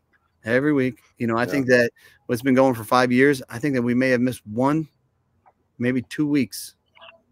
That's it. Wow. Where there was zero content, you know, we couldn't do it. Just everything was so messed up that we couldn't make it happen. Yeah. I did not try the new Crown Heads Cornetta Maduro Habano. I saw it. I saw it from a distance. Yeah. The only new thing from the show that I've tried so far was the S84, the new blackened, which was not a terrible cigar. Which, That's I not bad. What? Oh, two raining endorsements. That's 2 raining endorsements. Not terrible. Not terrible. Not bad. Well, we have a particular. We both have a particular animosity towards the M81 original. It was horrible. Yeah. It was bad. Yeah. It was bad. Yeah. It was shit. Terrible. It was shit. It was terrible. But Well, that I'm goes glad you say that shit. I'm glad you say that openly because that shit was way too many ringing endorsements. Shit was ashy. Yeah. Absolutely ashy. dude, I'm gonna always be 100% honest. You know, and here's what I believe about being honest and totally autistic. I don't know.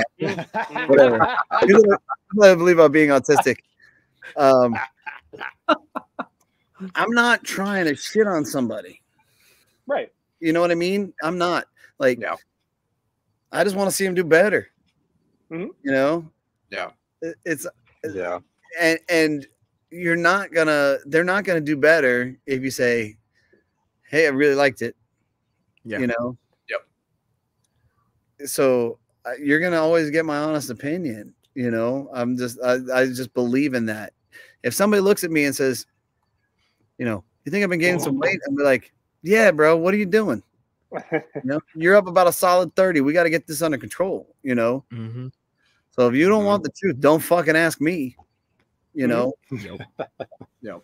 But with that being said, I'm also going to be the guy that say, oh, all right, man, there's several different approaches that we can do that'll help you. Do you want some help? Because, you know, how do we break this down? We got to do, it's caloric deficit, right? Like, all right, so what's the easiest approach for caloric deficit for you? Is it high protein? You know, is it intermittent fasting? You know, like what do we got to do? Where are you eating the most? Let's break it down. I'm not just gonna say what's up, fatty, and walk the fuck away. You know, like, You want to be pragmatic. You want to help. Yeah.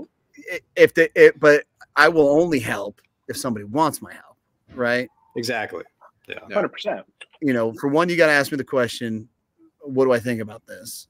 And for two, you know, if I say, hey, would you like some assistance? You got to say yes, you know, because I feel like more often than not, I have caught myself where I want to help a guy and I'm saying, hey, look, man, you really got to try this. And I could see that it's not being received. And I'm like, oh man, I should have just shut the fuck up 20 minutes ago, you know? Yep. 2.5 years missed 0 days. Yeah, exactly, man. I think that, you know, like, look, there's too much there. Tony, you're 100% right, man. There's too much bullshit out there, you know? And yeah, so, you know, when I smoke my cigar and I give it to people, there are individuals that I want to hear from, you know, and see what they say, because I definitely respect their opinion. You know, Ronnie's definitely one of them from Secreto. He'll tell you. He's going to fucking tell you. Brett Fry from Tobaccology, he's another one. He'll tell you, it's like, man, I don't know about that. There are guys that good. You go, Keelan. You go, man. There's you. Oh, he's on that side. You're over here for me. You're on this. Yeah. Okay, good. Well, it seems like you take your time with with your blends and the cigars that's coming out? Are you working on anything now? Do you got something like, you know, or you just kind of sitting on the justice for right now to let that work and do its thing? No, man, you got to keep going. Yeah, I'm focusing on San Andres Claro as far as the next blend, broadleaf. So, next bold cigar. You know, I think that you can do some stuff with that tobacco.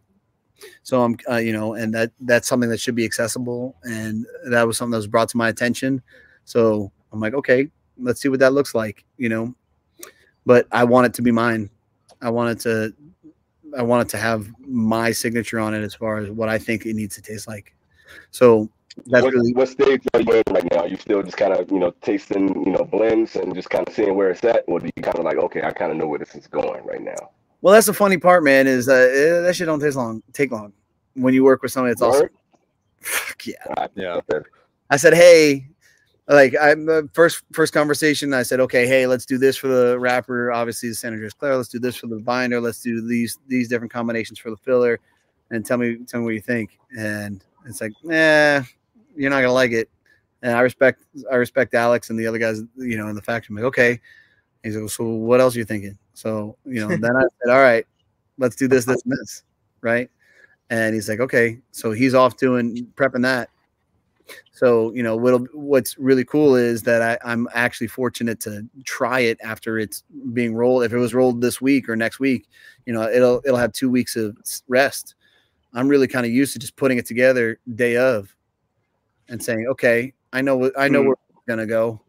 I know what's going to be different, you know, and I'm with other guys that'll tell me what's going to be different. And boom, we got a cigar, man. We're in it. We're going. Yeah, that's dope. So, you know, I think that's one of the biggest parts of working with the factory I work with. You know, the good tobacco's there. So, yeah. You know. Did you want to work at Nica Sueño because of your personal relationship with Skip before, or did you just love what they were doing? Like, so was it more of like the product or more like the relationship? So here's what happened, man. I got shit on by other retailers, and all of a sudden, you know, legal allocations weren't so good, right? Things were happening, right? And I'm like, oh shit, man. And my buddy Dan Stanley, I will always give this guy props. He actually, son of a bitch, drove 2.5 hours. I haven't seen him in like 4 or 5 years. He drove 2.5 hours up to come to the Bull Weevil event just to come say hi to me. And nice. He mailed me Aquitaine Atlatls when they were unbanded. They had just gotten started. And I looked at these cigars and I'm like, okay, no bands, Ziploc, thanks, bro. Put them in my humidor and left them alone. And like a few months had passed and he goes, hey, did you smoke those cigars? And I'm like, no, I totally forgot about them. I'm gonna go smoke it right now. And I lit it up and I'm like, holy shit, this thing is fucking good. And I'm like, who made this cigar? He goes, oh, it was Romacraft. So then I reach out to Michael Rosales and you get okay, well, what are you looking to do? I'm like, I want to carry. So now I need to pick my new horse, right? Like, who am I going to back? I'm like, this guy is just brought to me, right? And it's fucking amazing. I'm like, okay, you're my guy. This is no problem. Hey, I want to carry your product, you know. And at this point, I had a really easy platform. I could start to really kind of build and develop a brand, and you know, they're my guys. Like, I'm in. You guys are making good cigars. I'm in, right? So it's like, okay, well, in order to buy it, you know, we're looking for whatever, you know, we want you to carry all these things. Like when you deal with retailers, you don't know what you're dealing with, right? And like everybody has different approaches. So the requirement is X, right? In some circumstances, you know, my approach is different. Personally, I have an affinity for the small retailer guy that's, you know, got room for two. Like, hey, I love your cigars. I can't afford shit. Can I get 2 boxes? I'm like, yeah, man. You know, if you're cool, I'll make that exception, you know. But if you're a dick, it could be a way bigger order. And I'm like, this is not a fit. I'm not doing it. I've had emails where it's like, well, do you know who we are? And like, you know, you're doing yourself a disservice by not permitting us access to LE volume in comparison to. And I'm like, I'm good, bro. I'm good. I've eaten spaghetti my whole life, man. It ain't gonna, you know what I mean? Like, don't worry about it, bro. Don't worry about it. Yeah. Be okay. I don't get to fucking bend down to you. So, Yeah. shit, what the hell was the question? It was about how you guys started with. Oh, yeah. So I started beating the drum for these guys, man. You know, like, hey, here's your buy-in or whatever. I'm like, okay. Like, I know it's all gonna be good. Whatever. Like, bring it on, man. I want to make sure that I properly represent everything. I'm in. So I just started developing with them. And they were just in their infancy. We're talking about cigars that had no bands, you know. Right. Mm-hmm. So I'm like, all right, I need to go meet these guys. So I went down to Esteli with my brother, or I need to meet Skip. And I don't know if Skip knew I was going to be there or not. I got to be honest, because, you know, I reached out to Michael. I'm like, where's Skip? I'm here. You know, all of a sudden, you know, a few hours later, a guy comes whipping around the corner like, hey, you know. So I had already been doing well with the brand. And, you know, I had met him before in Vegas. He was a lot happier back then. He was very chill. And this is our second or third meeting him or whatever. And I'm like, I want to make a cigar. And they had just got into the factory. You know, this is when they just moved out of Esteban's backyard and, you know, garage. And they had space to grow. He was like, okay, well, let's start blending. I'm like, okay. So, you know, like I already knew that they had good tobacco, right? And then a relationship, friendship just kind of cultivated from there, you know, like they already knew I got their back, right? So, you know, it was just fit. It was just a perfect fit where, you know, I had tried to do like other simpler things with like I wanted to do, I was selling a ton of undercrowns, man, a fuck ton of undercrowns. Like so much to a point where it's like, who? Like where? Del Tono? Cigar House or Del Tono? Like what? They're selling not Ligas? You know, like what? These other guys aren't selling that many. Like they're way bigger. That doesn't even make any sense. And so I was like, hey man, I would really like to make a special one for me. You know, like a store exclusive. And the response I got was, ha ha ha ha ha ha. Like, okay. Like, ha ha ha. Great. Yeah. So, you know, that was kind of the end of the relationship at that point anyways, right?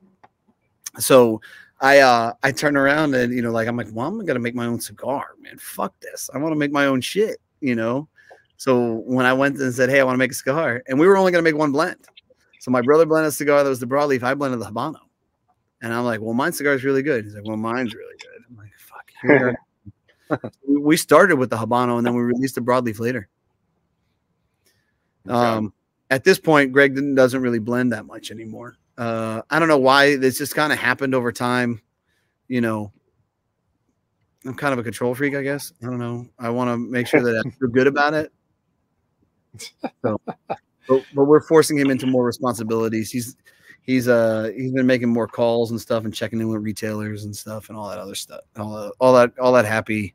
I like to call that getting kicked in the teeth, which is a lot of fun. Mm-hmm.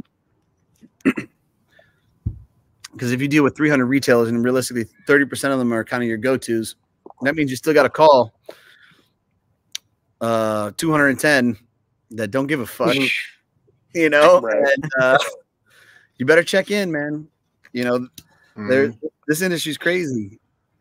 You will grow if you establish a relationship, right? So even if it dips a little bit, you can bring it back, right? Hey man, what's going on? How are things? Whatever, you know. There are guys and brands that, as a retailer, that when they leave the brand as a broker or a rep or whatever, and they focus on a new brand, guess what? The brand that they just left, that's going out the door. You know, we're gonna start focusing on other stuff. Yeah. So, do you have brokers or reps throughout the nation right now? I don't yet. I actually, but I have two that we're working with. As like they're really kind of in their infancy. So I'm working with Joel in Texas. He's doing like Oklahoma, Kansas, and that's interesting for me because Joel's extremely happy, like so happy to a point where I'm like, how much of this is bullshit? You know, like, is he really that happy? And when you meet guys, other retailers that have worked with him, it's like, man, they call him Salt of the Earth Joel. I'm like, okay, so I guess it's legit, you know. But he's a really, really nice guy. So we're excited to work with him and see how that kind of develops. And then, you know, for me personally, like I have one guy that he used to be a sales, he used to work in Cigar Hustler that I'm grooming into the state of Florida. Cool. So, you know, same scenario where I have access to all these cool guys, Matt Booth and all those other dudes. I have access to really cool reps too, because I'm in the state of Florida, and a lot of them, Pete Hernandez, Mike Denny's, you know, shit, man, there's a whole list of them. Jeff Groover, you know, where I can sit down and say, hey, what do I got to do? What does it take? You know, what does it look like? And you get these perspectives of these guys, and you say, okay. Now I'm going to formulate my own plan and really start kind of doing that. So, it's a very intricate process because I don't want to set him up for failure. So we're kind of devoting 1 day a week to him going out, having a route, starting local, checking in, and really starting to kind of build that flame. And once it's really established, then I'll have him slowly start to expand, you know, so what I did was I brought him into PCA. And, you know, it was kind of a confidence builder. It cost me money. It didn't, you know, I had a good conversation with him and he's like, so did I make you more money? You know, do I do good in sales? And I said, Chet, I got to be honest, man. His name's Chet. Awesome guy. Like if he walks into the room, you're like, Chet's awesome. Chet's fun. Right. Yeah. I said, no, man, you didn't make me any more sales. That's not what this is about. This was about you coming out here and understanding, hey, I can do this. You know, hey, I'm approachable. People will have good conversation with me. A lot of people that came up to us during the show, and well, I got Joel in Texas, bro. I'm sorry, Zach. Seats taken. Seats taken. So, you know, a lot of those guys, they were going to buy from us anyways, right? But what it did was multiple platforms. It gave me the opportunity to talk to media more. Right. And it, you know, it gave him the ability to understand that, look, I can do this. You know, you can go into places and get the no's and deal with all the bullshit and continue to work. Right. So that's what it was all about for me to bring him. So he loved it. And, you know, it kind of reignited him, like gave him some confidence. And like, that's what I'm a big believer in, like putting the pieces together, showing people what they're capable of, and then showing them that they're even more capable of doing things than they even fucking realize, right? But you can't just say, all right, go sell. You go do it. It's like, no, that's not how that works, man. Not at all. Mm-hmm. So like overall, sorry, I was just gonna ask quickly, like overall, how do you feel that PCA went for you? Like, did you like, you know, make a lot of progress by going on the show? Yeah, man, PCA went great, dude. Like it's you know, again, the same scenario kind of entails, like, you know, kind of what you're gonna do in numbers, and we definitely hit that number for sure. Realistically, what you look for is the dividends that pay afterwards, you know, like the relationships that you built, the knowledge that you gained, and how you take all of that moving forward. There's no way to quantify by the snippet of your sales if it was worth it for you to be a PCA. Because would I be happy with those sales for the entire year? No, not at all. You know, was I happy that I didn't lose any money? Yeah. You know, was I happy that I made some money? Sure. You know, yeah, I was excited about all those things. But what I was more excited about is I opened up new accounts. You know, I had guys that knew who we were, have heard about the brand, and they were excited to take us on, right? That was fantastic. I was excited to talk with some of you guys, you know, like all of these things are really what formulates and makes it all successful. So you can't quantify it by looking at anything. It's impossible. Yeah. No. David, it's Mike Smith. Stepankevich. So I may have missed it. Peter says Skip and Pravada have been beefing on Instagram. What's going on there? Skip and Pravada have been beefing on Instagram. I don't know how much I call it a beef. You know, I think that there was a particular morning where Skip woke up and he chose violence. You know, Okay.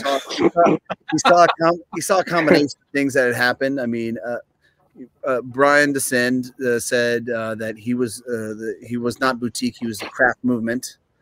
Okay. And he was Yeah. the start Yeah, a of little bit. craft movement, and that's kind of hard to say to somebody when their brand name is called Roma Craft. So you know there was And that. craft is boutique. Yeah, And they're actually crafting. They're actually crafting cigars. yeah.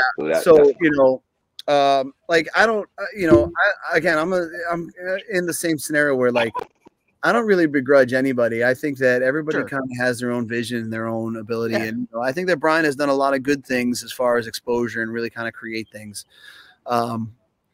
Sometimes he's a little lippy, you know. Sometimes Skip's a little lippy, so A little bit. I'm all for that. Like, hey, whatever, chirp away, guys. You know, have fun. Spice things up a bit. Yeah, That was kind of destined to be a grudge match in some way, shape, or form. Like there should have been an exhibition, right, at some point. You know, right. I think that there were other combination things that had also happened that day that really kind of set Skip off. I think that Davidoff made a cigar called Monolith or announced Monolith. He made a Monolith fucking 8 years ago or some shit. And he's like, okay. And there was one other one too. And he's like, what the fuck, man? So there's all that. And, you know, what's really kind of fascinating to me is like, and this is on both sides, which I find extremely comical, is like, some people have no idea what's going on and what the other person is saying, but they're always in the comment section like, yeah, man, fuck that guy, whatever. And I'm like, you see it on both sides, and I'm like, yeah, you don't even understand what's going on. Like, you're just gonna back them regardless. Yeah, just look at the comments like, oh, that's an interesting take, you know. Okay. So sometimes you get random people that just jump into beef and they don't know what the fuck they talking about. They make videos about it and everything. That shit happens to me. So yeah, man. Yeah. There's been a lot of that. A lot of brothers out here doing that shit. It's a lot of brothers doing that for sure. It's bringing up shit from 5 months ago. Dude, it's pretty crazy, man. And like, I don't know. I can be angry enough. I don't need encouragement. Like, stop. Yeah. You know. But yeah, so I don't know. Like, and like I said, you see it all the time. I'm like, get away from the comment section, guys. Get away. Just stop. I've heard Skip talk about how he wants to kind of cap Roma at a certain size because he doesn't want to just the challenge of economies of scale. You know, when you get to a certain point, it just gets a lot more expensive. Margins shrink. Is that a challenge like you foresee? You know, you say you're 10 years in. You know, I just didn't know if that was something at all coming up as far as just how, like, what do you envision Powstanie, how big you want it to be? I was no question. Fucking bring me that challenge, please. I will happily take that challenge. Like, oh man, I don't know what we're gonna do. Like, yes, I'm in. When that day comes, when that day comes, I will tell you this: I look at everything as a challenge, and I accept the challenge. So, I don't believe in stopping. I don't believe in giving up at stopping at a specific number. You know, global dominance is definitely where I'm gunning for in the cigar industry. So we'll see exactly what that entails.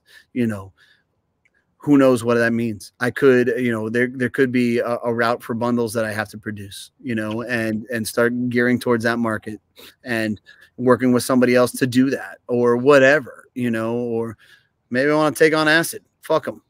I don't know.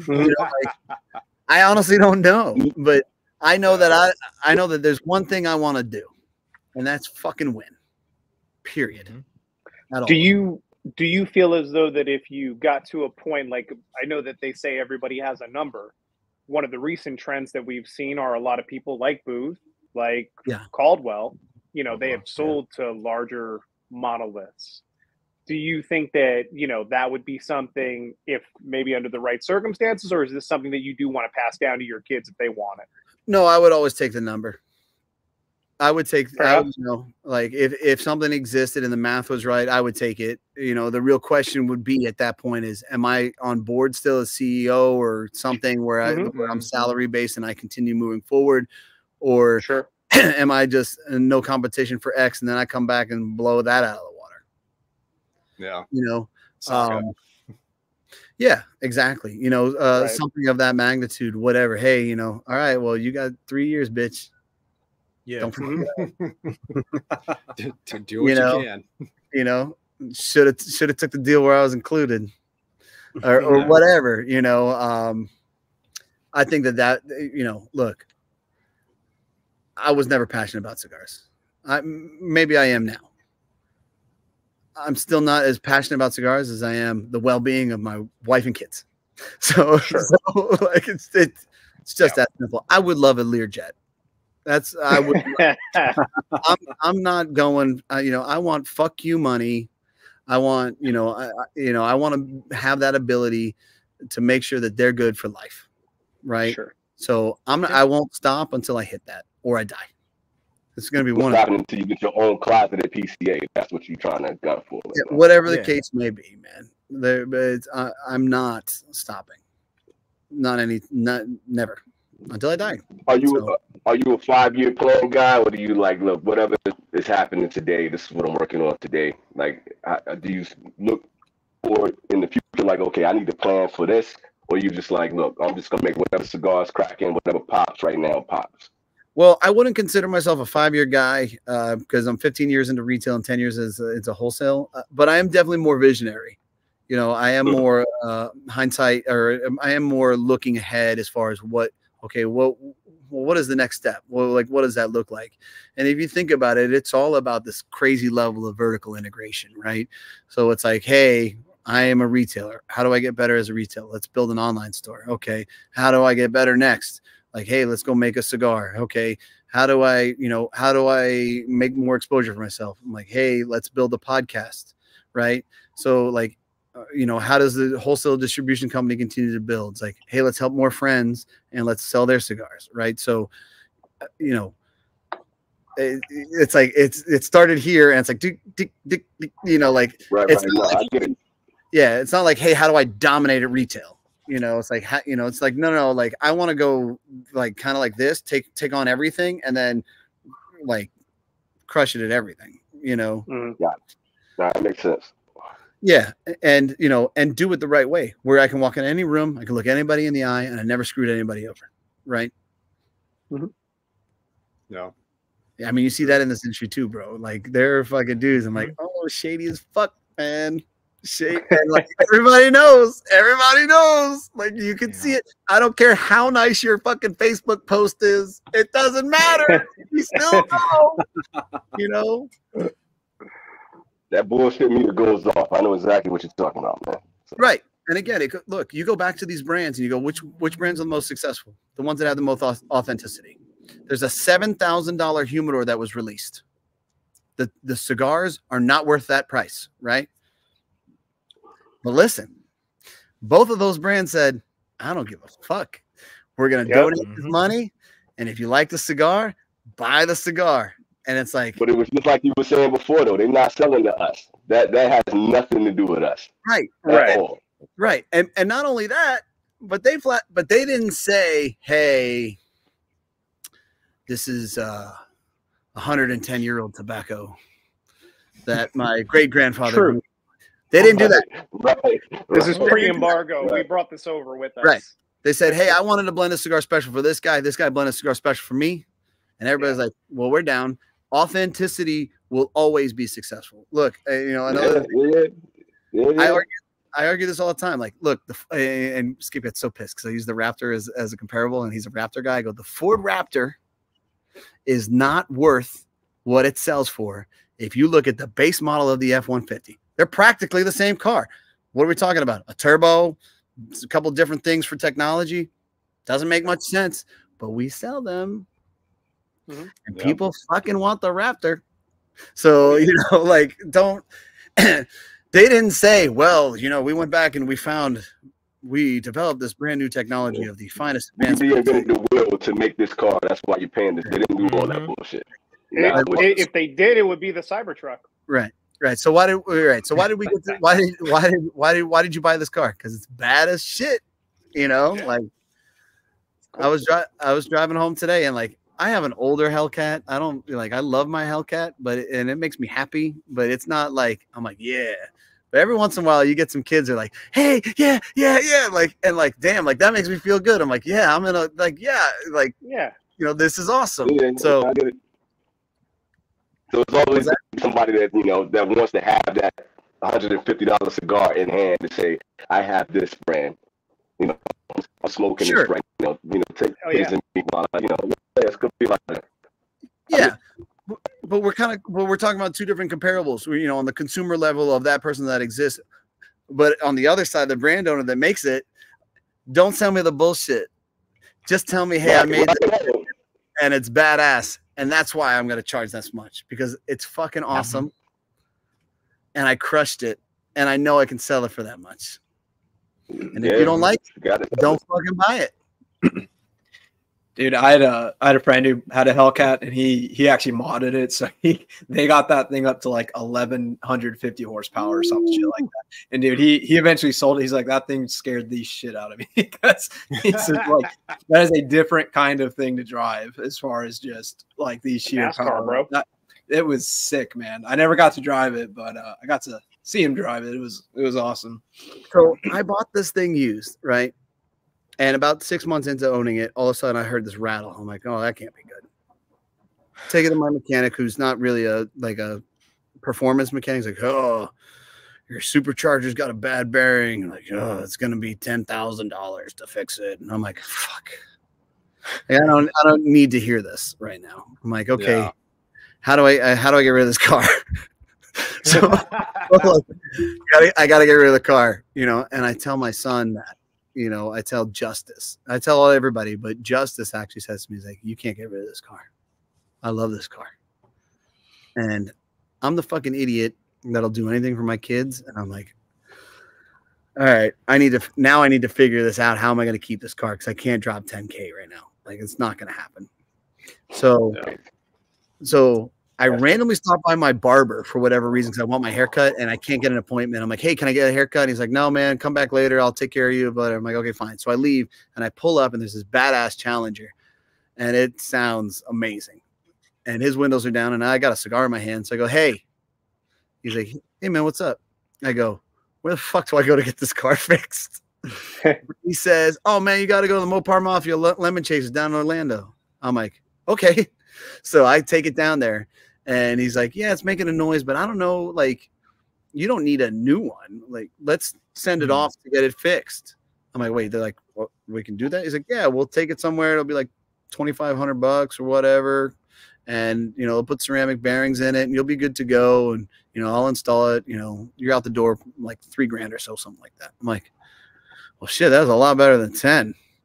I'm like, okay, let's do that. He goes, okay. So it gets sent away.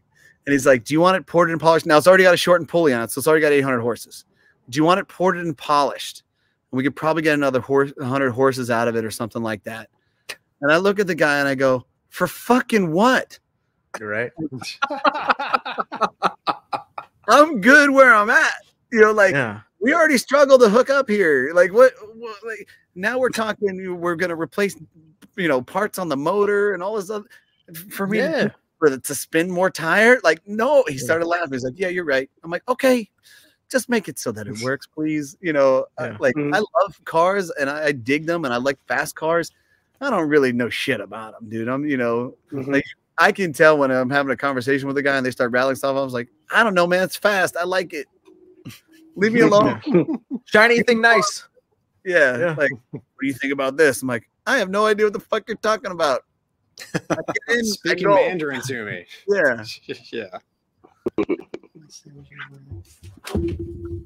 Have you had any interactions with Sanj Patel, Mike? I have. I've had a couple interactions. I've been to a shop a couple times.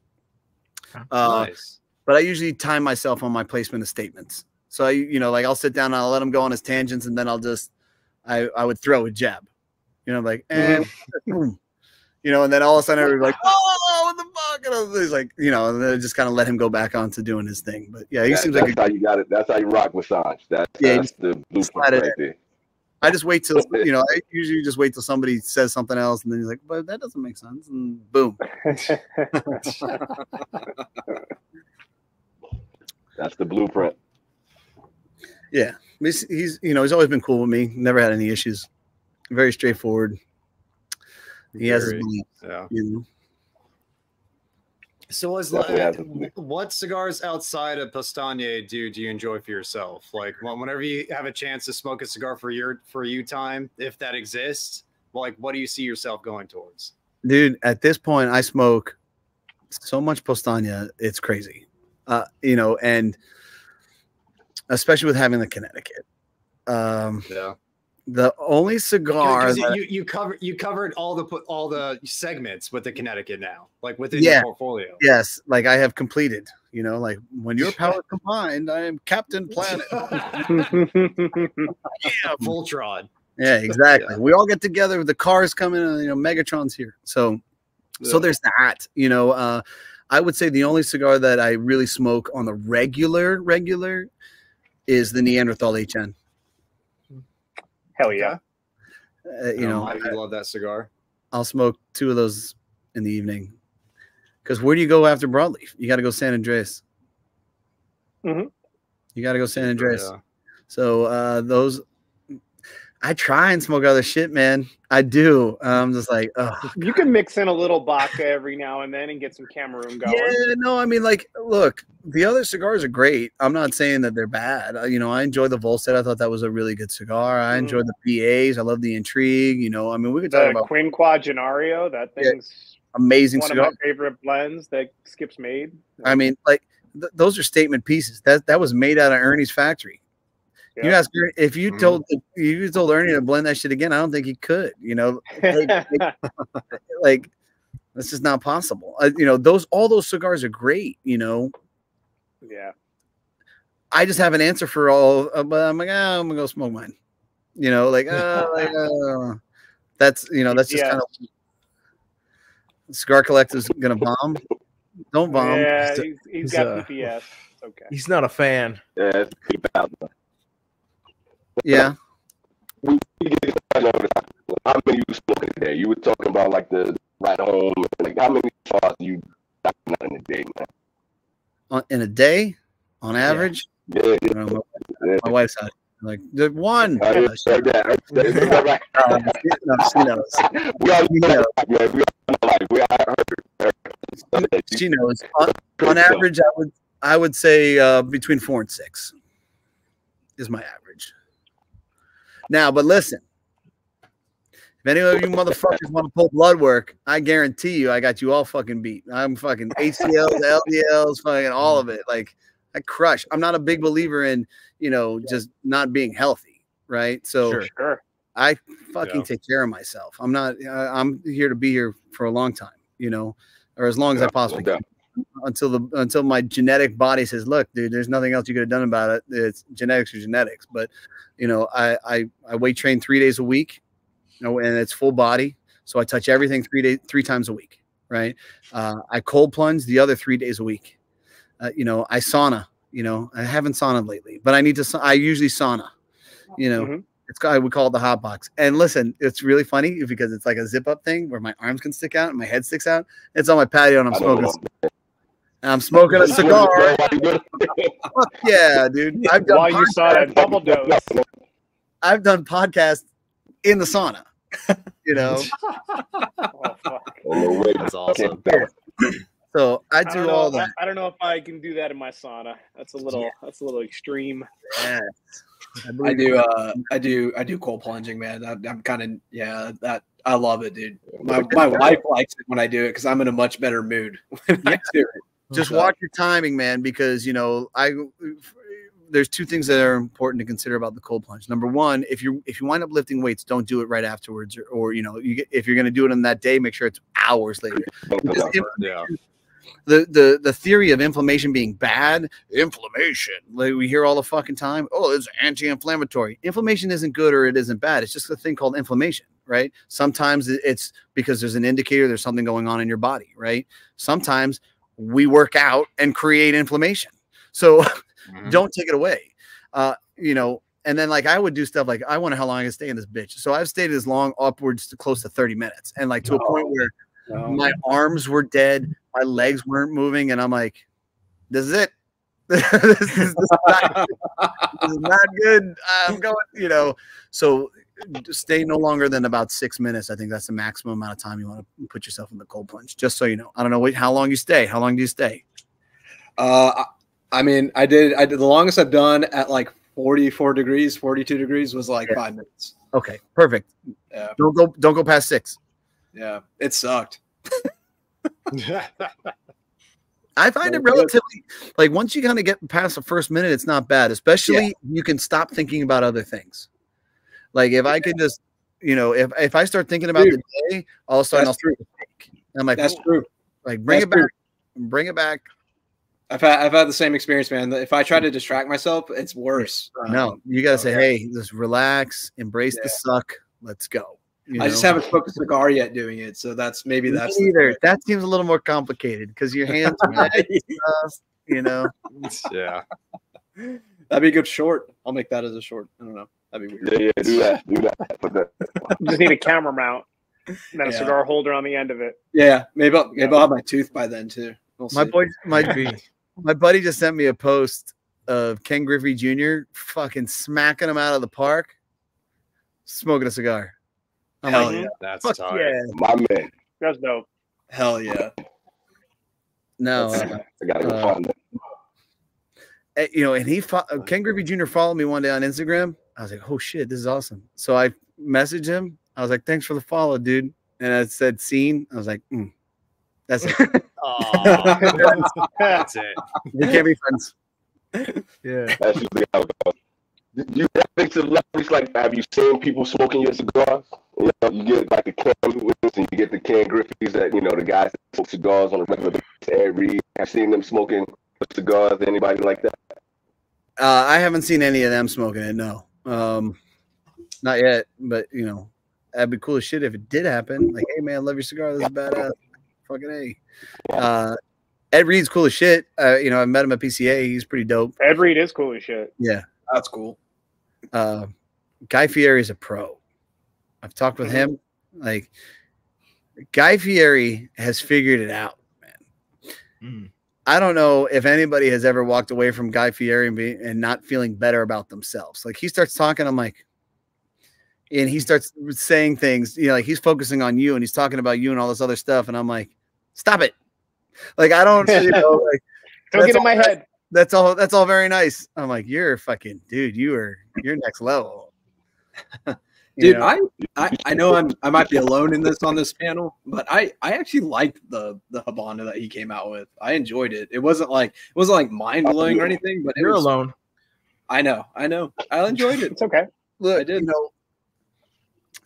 It could have been the worst cigar on the planet. The reality is that the cigar industry does not have a celebrity like Guy Fieri that has gone behind their brand and put in the fucking work to build it, right? Yeah. So what does that mean? That means that culturally, other people that aren't cigar people will go and buy his cigar, right? And some of them will turn into cigar smokers.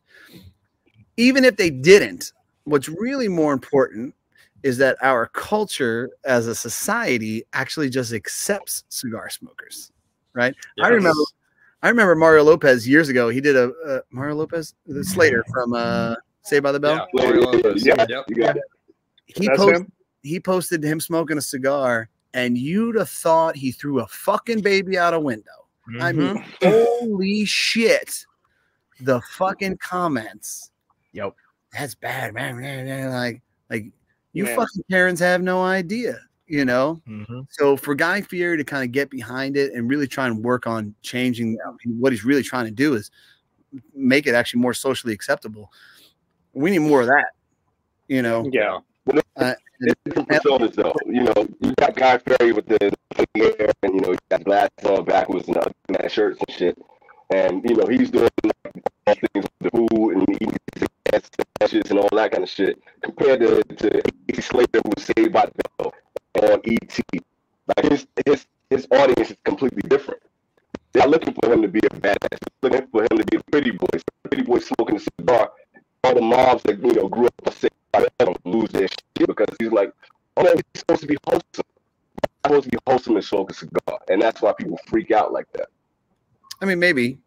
Well, the one crazy thing about Guy Fieri is one of those weird celebrities that hits all four quadrants. Like he hits every age, every gender, as far as how you categorize it, right? So there's probably only a handful of celebrities that can actually do that. And I didn't know that about Guy until I said, oh, I'm going to meet Guy Fieri. And my sister-in-law, who's like 22 or something, Guy Fieri. I'm like, whoa, like, calm down. Yeah. What the fuck just happened?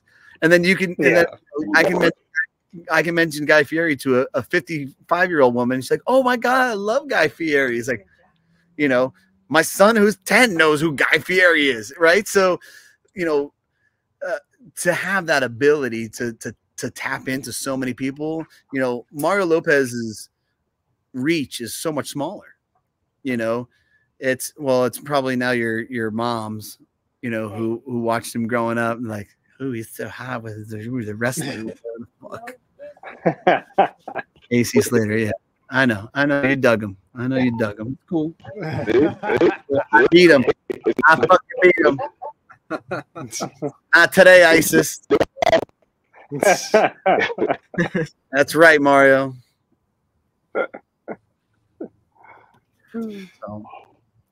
So yeah. Let's see. That's what's kind of important. Yeah.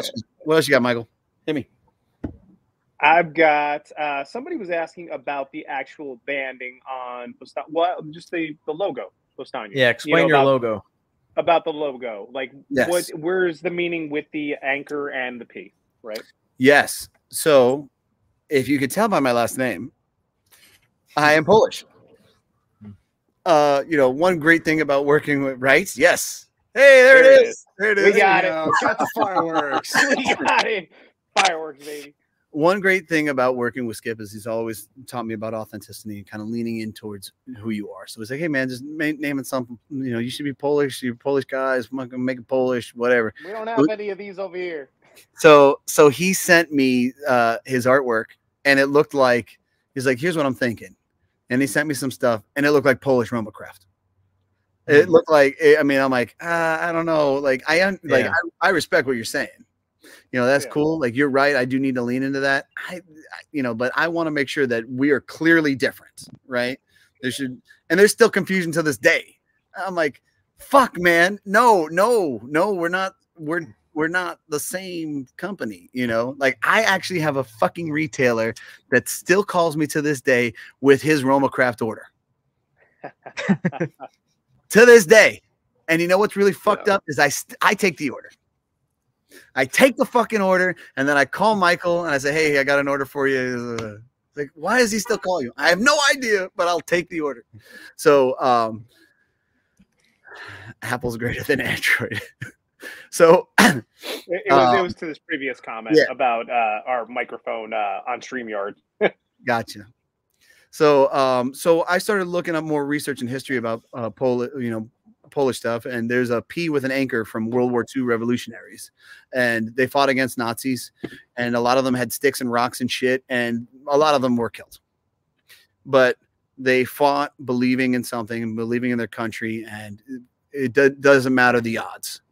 We're going, right? So I was like, damn, man, that's definitely some shit that I can lean into, because I'm along this route of these bigger guys went in and they shut me down. They slowed me down. They tried to do everything they could to suppress me, and they got way bigger war chests than me. But fuck that. You're not going to stop me. Like, I'm going. I don't care what you got. It's me versus you, and I'm going in, man. So we modernized it. We took the anchor and we sharpened it a little bit, and that's how it was developed. And like the Habano and the broadleaf, they have the Polish flag behind it. You know, as we're kind of growing, we're kind of gravitating away from that, just creating different images and stuff. Like, we've made that statement, but the P is really kind of the symbol of to who we are. Nice, man. So everything has to have a soul. Everything has to have meaning, right? So when Warbear was created, my employee walked in. He goes, oh, man, you should do one about the Warbear. You should do a cigar about the Warbear. I'm like, what the fuck are you talking about? He's like, dude, there was this bear, and, you know, he would smoke cigarettes, and he brought artillery to the, like, you got to look it up. And I'm like, what the fuck? Okay. So, you know, there you go. I'm like, okay, yeah, like, yeah, War Bear. Like, I love it. You know, like, I don't really believe that I deserve any credit for any of it. I just believe that I'm around enough cool fucking people and I listen to them. I fucking listen to them. So, what it takes inspiration from and what it added into your story, basically. Yeah, absolutely. You know, I mean, the cigar is named Justice after my son. You know, it was made for the birth of him. You know, like it all has purpose. And then I made these little one-off cool ass things. They weren't under the Powstanie. So like same scenario. So like I made a couple cool cigars with Matt Booth and made one with Espinosa, but they weren't made at Nico Sueño. So I wouldn't let them have a P. They're not going to be the Powstanie. They're going to be something else, right? Mm-hmm. So I made a cigar called Who Shot Ya, right? And it references some motherfuckers that didn't see me coming. You know, I made one. From the opposite leap. Like that's it. So, you know, and I love Biggie, dude. If you came into my house, you'd see I got a little Biggie statue. It was all a dream and neon at my front door, and I got a huge there was a Luke Cage show where they had a painting of Biggie with the crown. I got that fucking painting, and my friend painted the whole thing, and then she put the Powstanie cigar in his mouth. So that's fine. Yeah, I've always threatened to, hey, I'm gonna take a picture of this and like make little posters and give them out. I don't know. We'll see. Yeah, I don't know. Let's see what fucking copyright. Yeah, right. Yeah. So there's that. But so like I just believe that all of it has to have authenticity. All of it has to have a soul. Like another cigar I made was called Bangerang, right? Growing up for me, like one of the best movies I connected with was Hook, bro. I loved Rufio. Man, he was like, I was like, that kid is badass, you know, and like some of the shit that he said where right before he dies, like, man, I just always want to have a dad like you. I was like, fuck, man, you know, like, yeah, me too, you know, so, you know, so like, I don't know. I'm just a big believer in everything. It's got to have a soul. It's got to have purpose. So we're currently, Wojtek was brought home from Iran. He was. Shit. He was bought at a train station. Huh. And then he was told he's a Syrian brown bear. He was told that he as he was kind of there, they started setting in rules that you couldn't have pets with you. So what they did was they made him a sergeant. That's awesome. Yeah. Great. So we're currently in the last 45. We run 3 hours. I know it's fucking long, Mike. So if you have to go or whatever, you know, whatever. But do what you gotta do. But we go for 3 hours. Typically, the last 45 minutes we talk about movies and like, you know, media stuff like that. Okay. What is your favorite movie of all time? Ooh. Damn. What is my favorite movie of all time? Shit, dude. Just like, well, gotta go. See ya. Yep, that was nice. Like, I don't know, man. There's, you know, I could tell you that I don't think that I could pick off of 5 that have affected me. Are you a cinephile? No, are you a cinephile? Like, are you into movies? Are you into like media stuff like that? Sounds super creepy. Yeah, could you imagine if he just came out like I'm a cinephile? Listen, man, I don't hang around elementary schools or read. I don't know what you're trying to insinuate. Anything that ends with file, yes, I agree. You know, I dig. I love. I do love movies. You know, that's the one thing. Like, my wife does not dig movies. So there's that, which is always kind of fascinating to me. It's like, I don't know how did we wind up together? She's the best thing for me. I love her to death. I will do anything for my wife, believe me. But it's so funny. Yeah. She likes TV shows. What? She likes reality TV shows. Oh man, yeah. So that's always like when you're getting ready to like call it a night, but there's enough time to watch one thing, and it's like, yeah, we're just gonna put on the show. Yeah, it's weird. She's not out here right now, but I would say this in front of her. You know, it's weird. Like we have this, like we're both pretty easy going. Like hey, whatever you want to watch, you know, like I always got other shit I got to do anyways. I'm trying to learn Spanish, so I'll do that at night. And like, there's always I can always do other stuff too. And then I also try and engage and include myself in whatever she's watching, right? So I can tell you about every fucking housewife and every fucking platform. I know enough about them, right? Yeah. She went on this Love Is Blind tear, and you know we've watched all the seasons, you know. So I like to commit to like her bullshit is my bullshit. My bullshit is her bullshit. Now she feels a little differently on my shit because I'll watch Tokyo Vice, where there's a lot of she's like, I'm not reading that shit. Everything's in Japanese, you know. And right now I'm on the Shogun kick, which takes me back to when I was a kid because I watched that when I was a kid too. You know, you're still reading Japanese though. Yeah, I am. So she was not really about those things, but she will try and commit to some of the other stuff things that I watch. But like the problem with the Housewives is when one fucking season ends, it's not like, all right, that's it. No. The next one's about to pick back up. I'm like, motherfuck. So we have had those. Every once in a while I have I call it these come to Jesus moments where I'm like, look, man. What the fuck? What are we doing here? Can we just watch? Just give me something with substance, you know? Like I love you, and I'm trying my best here, but I'm at a point where we got to figure out something, right? So you know, normally if I say that, then that's where everything shuts down. She's like, whatever you want to watch, just watch it, you know. And like then I instantly feel guilty. So, she's good. She's good. So yeah, you know, but you know, she'll watch movies with me at times, but when it comes to movies that I think are top 5 greatest of all time, you know, I mean, Godfather, killer, right? Godfather 1 and 2. I even like 3. You know, Heat, powerful fucking movie. Braveheart, amazing fucking movie.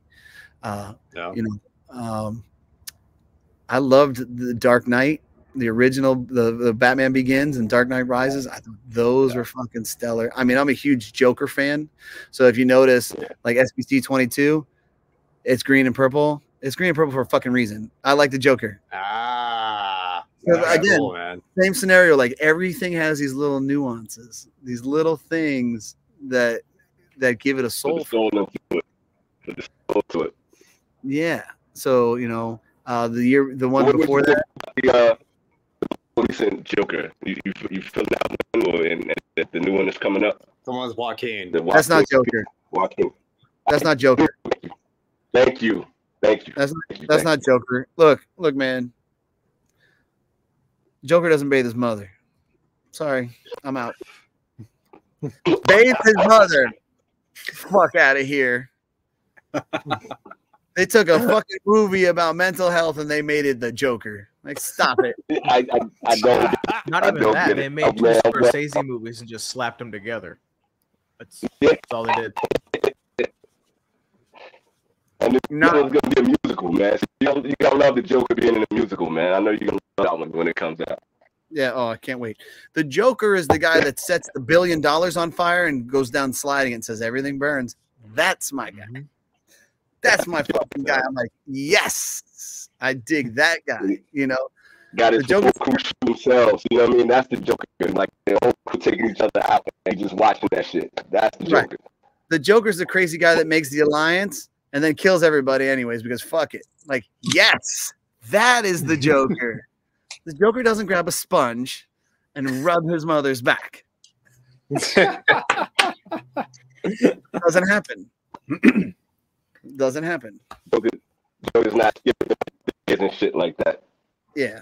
Another one that comes to mind for me, Pulp Fiction, man. Love the movie. That's right. I made a cigar called The Shepherd. Ezekiel 25:17 is on the motherfucking band because you know what? I feel it, bro. There are times, especially in this industry, it's like, man, it's much easier for me to just take Mr. 45 here and just pop your ass. But I'm trying real fucking hard, man. I am trying real hard to do the right thing. What's that? No. I did. I told that story already. I know. Oh, yeah. Yeah. Yeah, absolutely. He's like, you know, just like the guy in the gas station, like, man, you're not making it fucking easy. You know, I can just level all this shit right now, but you know what? I'm gonna hold it back. I'm gonna hold it back. So, exactly. So, you know, those are movies that come to mind for me that I absolutely love. You know, we're in this weird place as a society where a lot of this shit's kind of coming out, and it's all about low budget production and just kind of being out because of the platforms. Like, dude, I was excited about Roadhouse. I was very sad about Roadhouse after I watched it. I was like, yeah, man. Yeah, man. You can see I want me sandwich. Give me my sandwich. Bro, what happened? You know, but that just goes to show that there's no director, there's no good director on there. There's no good, you know, like they could have made that movie so much better, even with the lack of talent that was there. But there was one clear apparent actor, and that was Jake Gyllenhaal. I'm like, he's obviously an actor. You know, you could see that in the movie. So I'm like, but budget says otherwise, and we're just gonna fuck this whole thing up. You can't do, man. You can't make a movie from the 80s and try to make that shit in 2024. It don't have the same vibe. You can't get that package vibe. And you know, even with Jake Gyllenhaal, but it's like when he's snatching out somebody's throat and the fucking house is on fire and shit. You're not gonna get that same feeling. You can't recreate Stallone and Cobra. You can't recreate that kind of shit, man. Yeah. Just roll with Roadhouse. I agree, man. Tony, I would tell you to get whatever you think is going to fit your palate the best. I mean, the Connecticut cigar is obviously a Connecticut cigar has got more body. Habano is going to be sweeter with some undertones of spice, and the broadleaf is going to be bold. You know, if you really want to try something different, and they got it, smoke that SBC 22.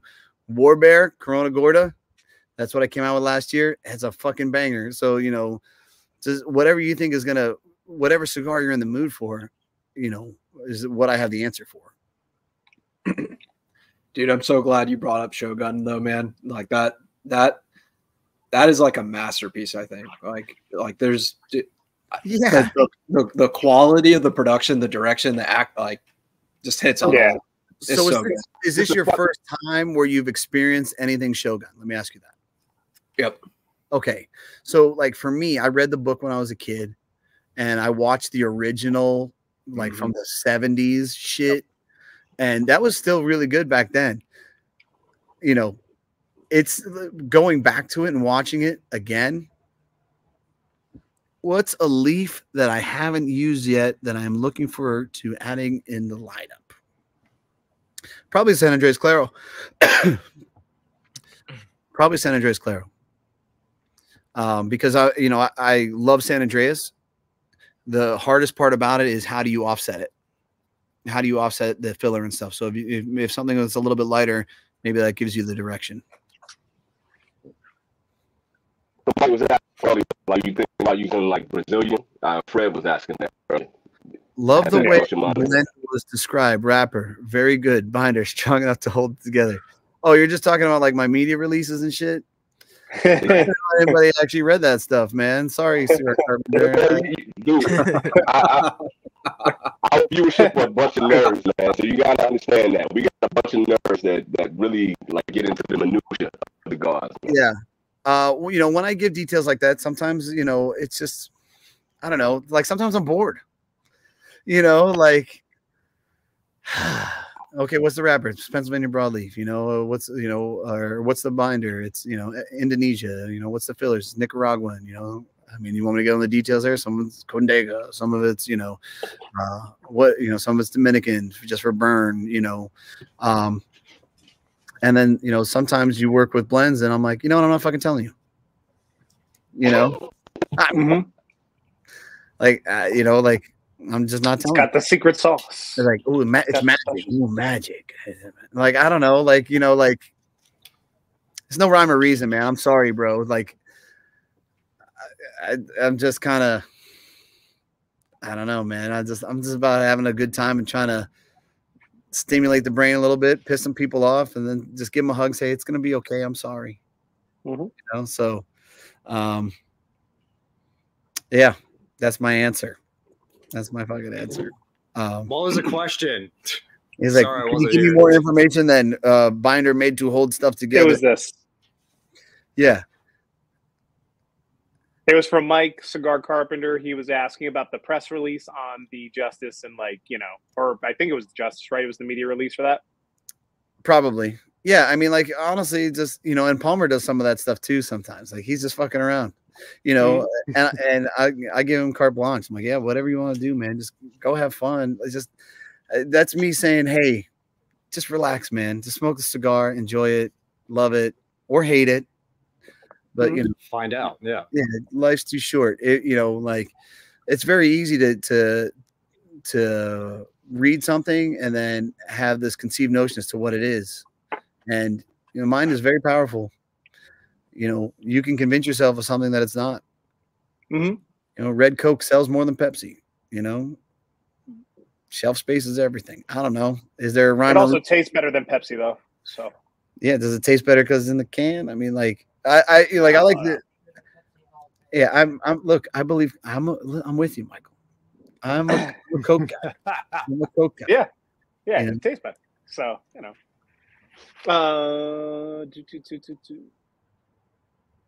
Oh, okay. Thanks, I think guys. that's a compliment to both of us, right? Yeah, I I'm not a big drinker. I know that was a shot for you, but are you Casamigos? Is that something you distro? Yes, we do distro Casamigos. Okay, Sure. so I started that on tequila, but I graduated into Sincoro. That for me, that's one I really like, the Anejo. I don't really drink it often though. Yeah, no, Sincoro's a nice brand, man. We don't distribute that, so it's been nice chatting with you. And thank you. No, Sincoro's really nice, man. Yeah. And the one of my colleagues actually used to rep it out here. One of my colleagues now, but yeah, solid juice. I like it. They also did a lot for like the big smoke events they would always be at too, which was nice to see. Like, yeah, at least here locally, whenever Big Smoke would come out. I mean, I realistically drink probably twice a year, if that. So sorry. When I was behind the bar, I drank a lot more myself. Yeah. Try to keep it to just our lives and a couple of times every day. What about Patron? I used to drink a lot of Patron. Is that one of yours or no? Oh yeah, I've been to Patron 3 times down in the Hacienda, man. Love it. Big fan of what they do down there. It's crazy that a brand that does over 3 million cases a year worldwide can still have every bottle touch a hand, at least more than 2, before it goes into a box. So I really respect the fact that they stay true to form too, for being such a big brand. So John, getting back to Shogun, right? What's really kind of intriguing about the whole, like, if you go back and you watch that whole thing, like some of the things that Toranaga says, I'm like, that is so true. That's a bad motherfucker. That's a bad motherfucker. That's what I mean, he's looking at his son, and his son is talking about emotions, and this thing. Well, what about this guy, and what about that guy? He's like, when are you gonna learn, man? Yeah. None of that shit matters. Yeah. Like we're getting from A to B, bro. I don't care how we get there. We're getting the B. And then like seeing the people who he does confide in to do specific things, because they're not going to go out and echo it, and they achieve it, and like all of that stuff, all those intricacies, and like it's marvelous. It's absolutely fascinating. Yeah, man. I want to go back and read the book. Like, I mean, it's good. Yeah. I mean, the show's been so amazing. I'm like, the book's got to be super good. So, and it's pretty accurate to the book from what I can remember. Like, this is pretty fucking good. Yeah. When I first saw the hen hung up and nobody took it down, I'm like, why hasn't anybody taken it down yet? And then they did. So I'm like, okay. Yeah. Yeah, but there again, that guy died, and that guy was used for something else, right? Yep. So my wife was like, should I watch it? And I was like, no. It's like she doesn't like war stuff, like she likes reality stuff too. But I was like, dude, the guy who gets boiled overnight, I'm like, I don't think it's for you. We're gonna cook him. Yeah, slowly. Yeah, that was an intense one, man. that whole thing. Like everybody, they're not even they're showing the bits and pieces, but like you listen to the background and everybody's expecting how shit is going on. That's like TV right there, man. You can't beat that shit. The crew's supposed to come back at the end, so we'll see if they hold true to that. I think that's how that happens. I vaguely remember. They changed a couple of things. They changed a couple of things. Like I don't want to like, but you know the stuff that's happening. I'm trying to drive it with Tornaga. Yeah, a little bit with that in the last episode. So yeah, they're tweaking a few things in it. For sure.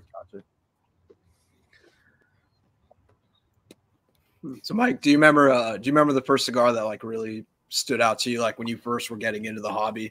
Was there one that just like clicked for you that was like, oh man, you know, this is something like we talk about sometimes, but just like this is one that like, oh, okay, this is why people do this? Okay, so I could tell you that, like, again, people came in asking for cigars. So once I saw that was kind of the route that we were going, I'm like, all right, I need to learn cigars. So what did I try? I tried an acid Cuba. And I'm like, ooh, I like this. Ooh, I like the way this makes me feel, whatever. And then I'm like, all right, what's the next step? Cigar of the year, Casa Magna. Let's smoke. Oh, yeah.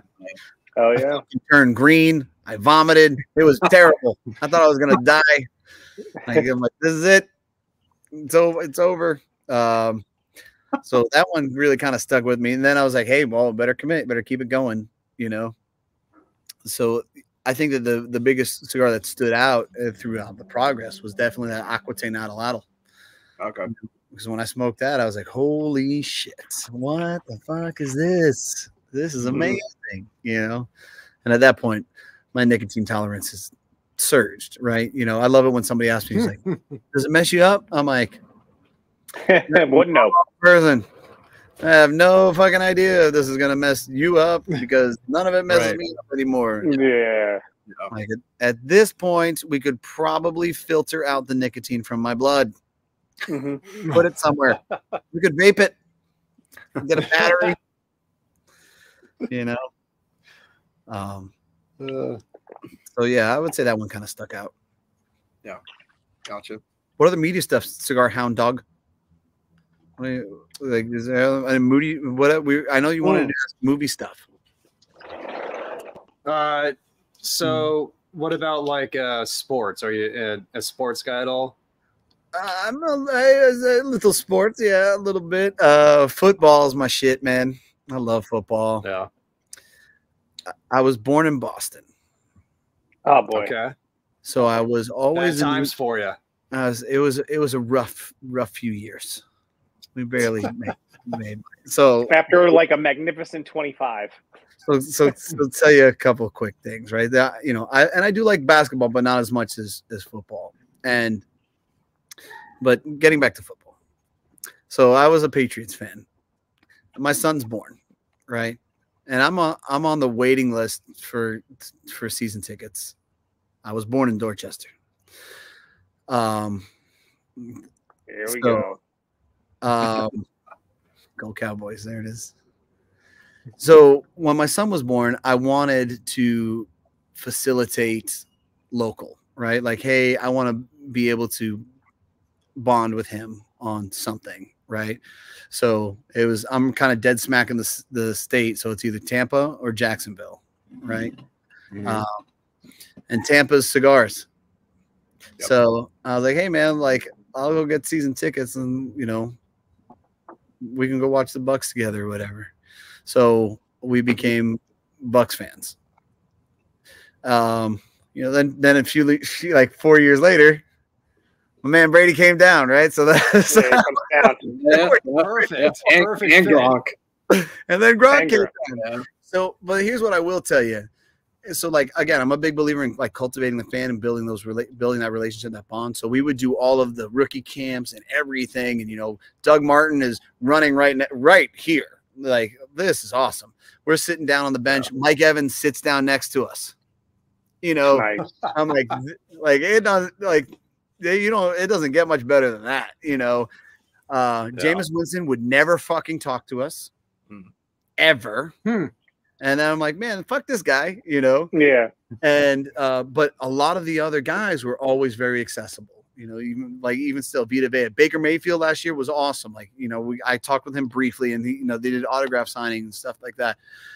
But when Brady came in, you didn't get access. All of a sudden everything was gone.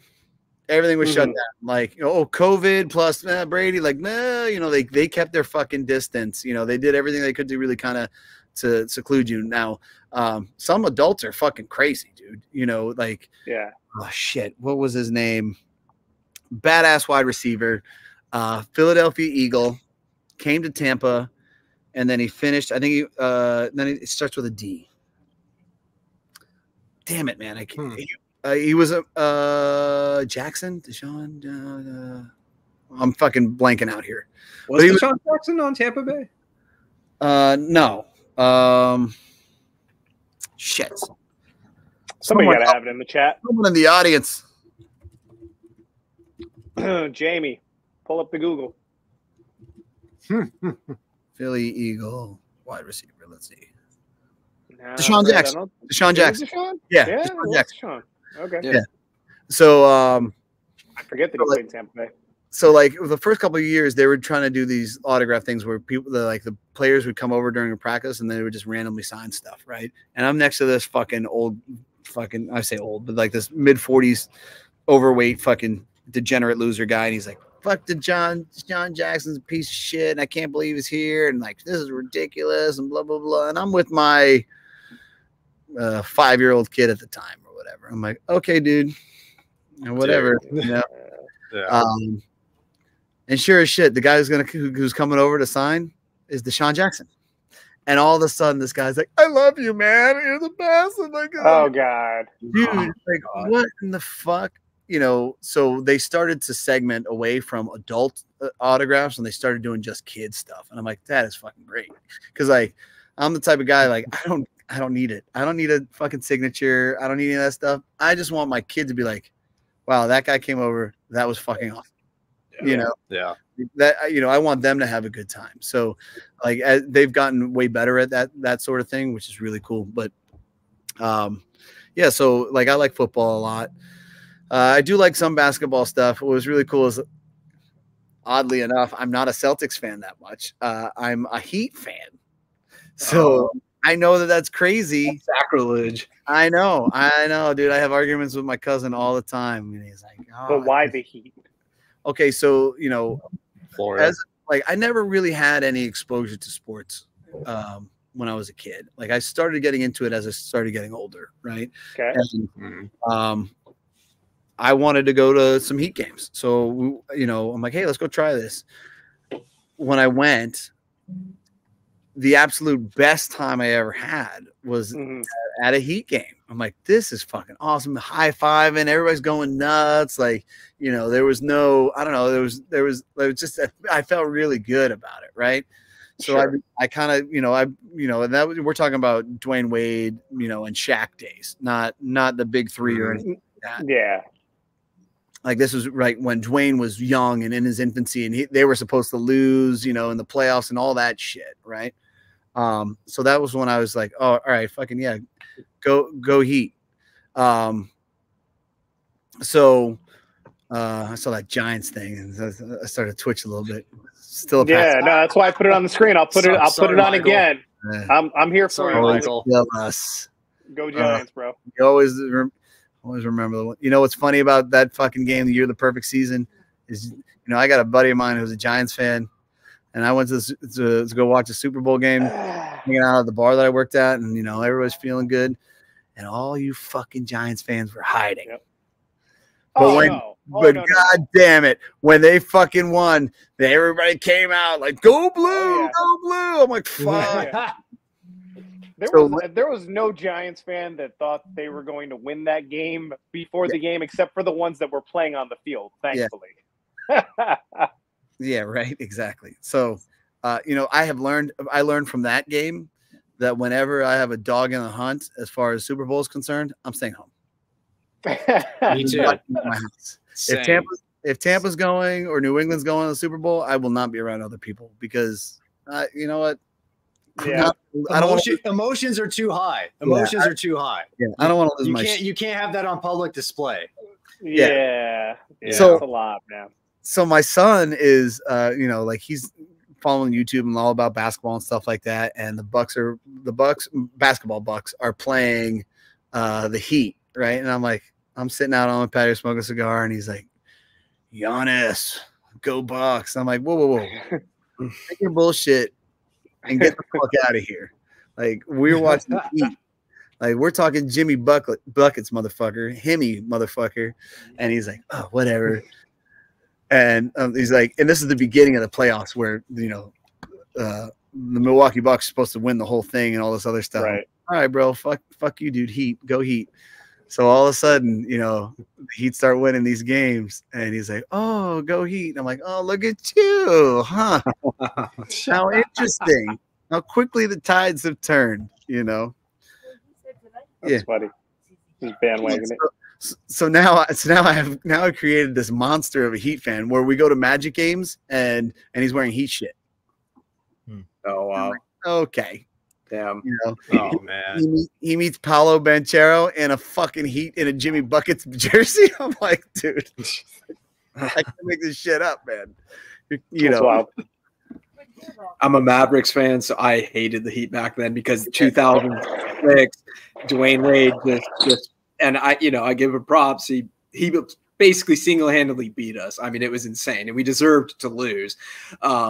But dude, that 2011 series, the revenge tour for us was just awesome. So now I don't care. Now I'm fine with the Heat. It's fine. Like you always got Jake Durant, you always got Dirk Nowitzki, and you always got Jason Terry, man. You can always live on that one relationship, dude. Yeah. That was the beautiful thing in the world, man. So enjoy that. Yeah, that was a cool series. Barea. Yeah. Barea whooped them raw. The most beautiful thing that ever happened in basketball.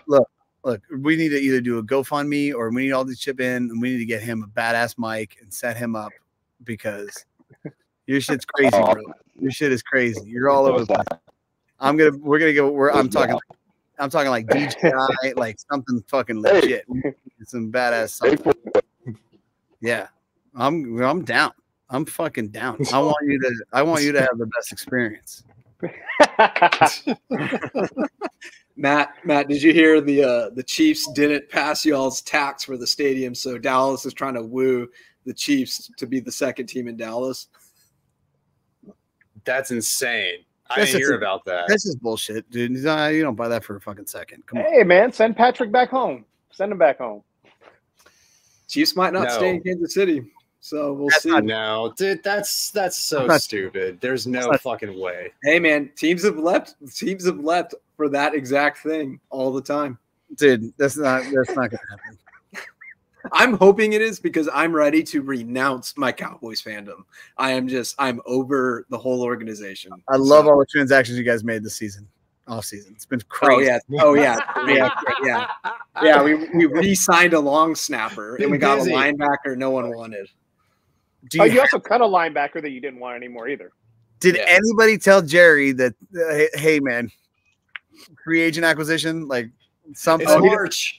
It's March. Dude, he doesn't give a shit about free agency, dude. He doesn't care about re-signing people. It's all the draft. That's it. I'll tell you. You know what though? With how good they draft, I don't blame them. To be 100% on, no, you put your thumbs down. But I mean, you can't win a Super Bowl only through the draft. No, but as a Giants fan, I'm very envious as to how the Cowboys have drafted over the last 10 seasons, bro. Yeah, it's done us real well. Well, I mean, you just tie your buggy to the wrong horse at the end of it. That's the only problem. It was Romo, then it became Dak, and that's not the. I don't think that's the problem. Here's the harsh reality. Let's take this one little snippet. You guys got a fucking coach that got his ass whooped by his fucking replacement with a younger fucking team. How do you not take that guy and say, all right, bro, pack of shit. That's it. We're done here. Yep. You're done. They obviously knew what they were doing in Green Bay. We got our ass kicked at home. Yeah. At home. We got first game of the season. Yeah. Here's the crazy part, though. First loss at home. In the postseason, if you're a Dallas fan, you felt otherwise. But if you've been watching the NFL the entire season, you knew they were fucked. You're like, Green Bay's going to mow them the fuck over. Yeah. You know, dude, I don't even care that we're bad. It's not that. It's just the level of mediocrity when Jerry Jones says we're all in and we re-sign our long snapper. That was our big move in free agency. The shitty part is that, you know, Michael's right as far as the drafting and the team that you actually have is actually really good. I think that there's other pieces there that are fucking significantly better. Michael Parsons is sick. Yeah, man. He's ridiculous. He's the second coming of LT, man. No. Let's calm down now. Hey, the guy's a beast. Hey, man. And I like Dak. I don't think he's a bad quarterback. I think he's actually a really good quarterback. He makes really good decisions sometimes. You know, I just think that you got to set these guys up for succession, man. You know, when we're past mid-season and we can't get everybody to move at the same time on offense, so we have added. Here we go. I mean, dude, something is wrong. Something is significantly wrong. Yeah, that cadence is just embarrassing. That might actually be the nail in the coffin. I don't know how we say that Dak is good enough in one breath and then also say that in the next and say that that's okay. But yeah, sure. I think Dak is. I'll tell you why, because I don't think that that's something that he has commanded, because he isn't the guy that makes those decisions.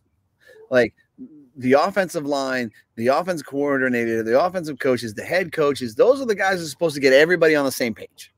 And if you don't have everybody on the same page, that's not your talent's issue. These guys have been playing football since they're fucking 10 years old. They know what they're doing. Why isn't everybody else doing it all in unison? That's because failure of leadership. And you're starting to see this evolution. There are some exceptions to this, but the reality is that, you know, we no longer dig your 65-year-old, obese, not give a fuck head coach. Doesn't work. Sure. It doesn't work. It works for Andy Reid. He's the anomaly at this point. But, like, you want your coach in better shape. You want him slightly, you want him more captivating. You want to get behind him, say, I believe in this motherfucker. And that does not exist with Mike McCarthy. Not by a long shot. No, I agree. But there's a reason why Cliff Kingsbury, who comes from a really good system and a championship pedigree system, also doesn't work out as a head coach too. And sometimes it is the leadership aspect. Yeah, absolutely. But it's also because of the fact that you're tying yourself down to a singular piece. And like, Dak isn't capable of making the same transition when it doesn't work midseason as somebody like Mahomes. Both very talented, both been playing for their whole entire lives, but Dak doesn't command the team the same way that somebody like Mahomes does. And it doesn't, like, it shows the way that people act, because Travis Kelce was dog shit most of last season. But that first playoff game, there was something that clicked on, and that dude became a monster for 2 straight games. He kind of did it through the rest of the playoffs and the Super Bowl run, but it was like there were players that weren't playing well. I mean, they've had poor Kadarius Toney from the Giants, who had the most drops in football for a while, and they were just like, look, he's injured, he can't play. Hey, we're scratching him. The guy's a mess. Yeah, like this is definitely an issue, personality, mentally, whatever it is. Yeah, they sent him back. Yeah, he's gone. Yeah, he's gone. He's out of there. Yeah. Yeah. I mean, that's true. I mean, realistically, what Dallas really needed is they needed CeeDee Lamb to get with Swift. If that had happened, fucking through the roof. I just feel like you put that much talent on a team. It's almost like what McCarthy inherited in Green Bay, and then also couldn't win with. So there is something to be said about. Well, he did win with it. He won once with it. That's hard. He won. Yeah. I just again, it's not because we suck. We've sucked since I just think that it's system. You know what? Like, look, if Eli Manning can beat Tom Brady, it's system. I understand what you're saying about. Come on, dude, come on, bro. He's not. Everybody says that as like the catch line, especially the Patriots fans, but they don't talk about the games leading up to that. They don't talk about like getting knocked down 25 times against San Francisco, who had a better team in 2011 than the Patriots did. They don't talk about going to Green Bay and winning in Green Bay and beating Brett Favre and Aaron Rodgers. Tell me your top 5 quarterbacks. My top 5 quarterbacks of all time. It's probably got to be Brady in there at 1. Okay. Right. If not 2. It's got to be Manning in there. He's definitely a better overall quarterback than Eli. There's no doubt about it. Okay. Montana. Three is arguably Patrick Mahomes already at this point. And I mean, if he's not 3, he's 4 or 5. Like, there's no way that he's not already on that list. He's going to eventually retire as the greatest quarterback of all time if he doesn't sustain like a major injury or something like that. There's just no way. And then Drew Brees. Drew Brees never won more than once. Like, there's a problem there, you know. If you can't make it twice, okay. I would say Joe Montana. What? I feel like Montana could be 5, but 5. Yeah, he could be 5. He's top 3 in my opinion. He's top 3, dude. Yeah. Maybe. Okay. Yeah. Maybe. Let's see. Tony Romo. No, definitely not. Definitely not. I would go Eli before Broadcaster. Come on now. Romo couldn't actually get it to the dance. Aikman. Aikman's probably in there somewhere. I don't know. There's a lot of good choices there because you have like Bradshaw, you have Aikman, you have Elway. Like, there's a lot of good ones, but I feel like doing more with less is always kind of a bigger deal too. Okay, so you just named 8. You did not say Eli. No, I wouldn't put him as like the best quarterback of all time. No, as a matter of fact, you actually mentioned the one guy that he was playing against twice in the Super Bowl that beat. Brady's a better quarterback than Eli. He just wasn't on those days. Right. So my point is that you don't have to be a great quarterback to win, right? You have to be great to win twice. Okay, but we're talking about just winning once. You don't have to be great to win. But he won 4 games on the road both times. I mean, that is so incredibly hard against really good opponents. Like, that 2011 Niners team was better than the Niners team last year. All right.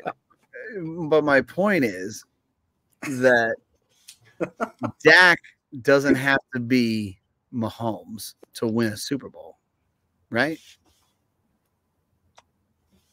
He doesn't have to be Mahomes, but he arguably might have to play Mahomes, which means that he has to play better than Mahomes plays on that given day. Sure.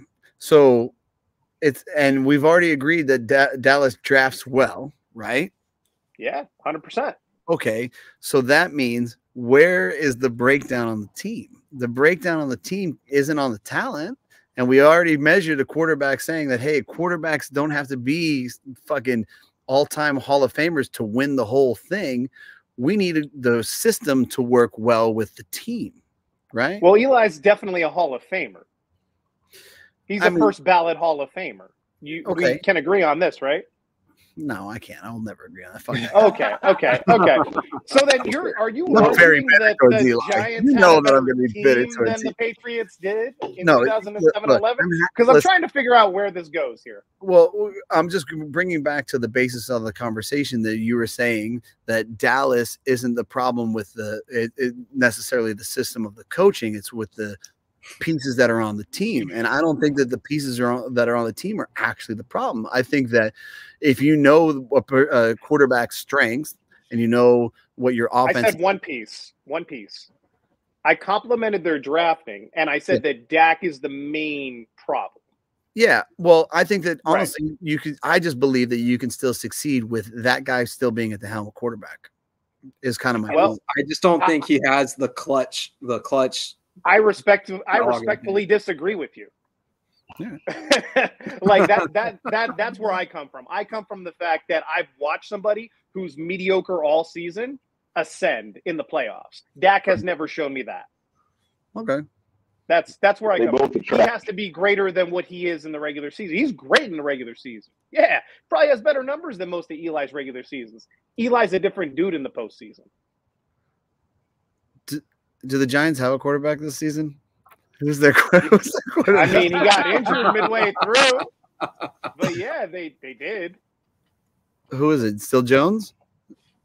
Oh, coming up this season? I Yeah. mean, unless they draft somebody, it's going to be Daniel Jones. Yeah. I like that Tommy guy. What was his name? You like DeVito?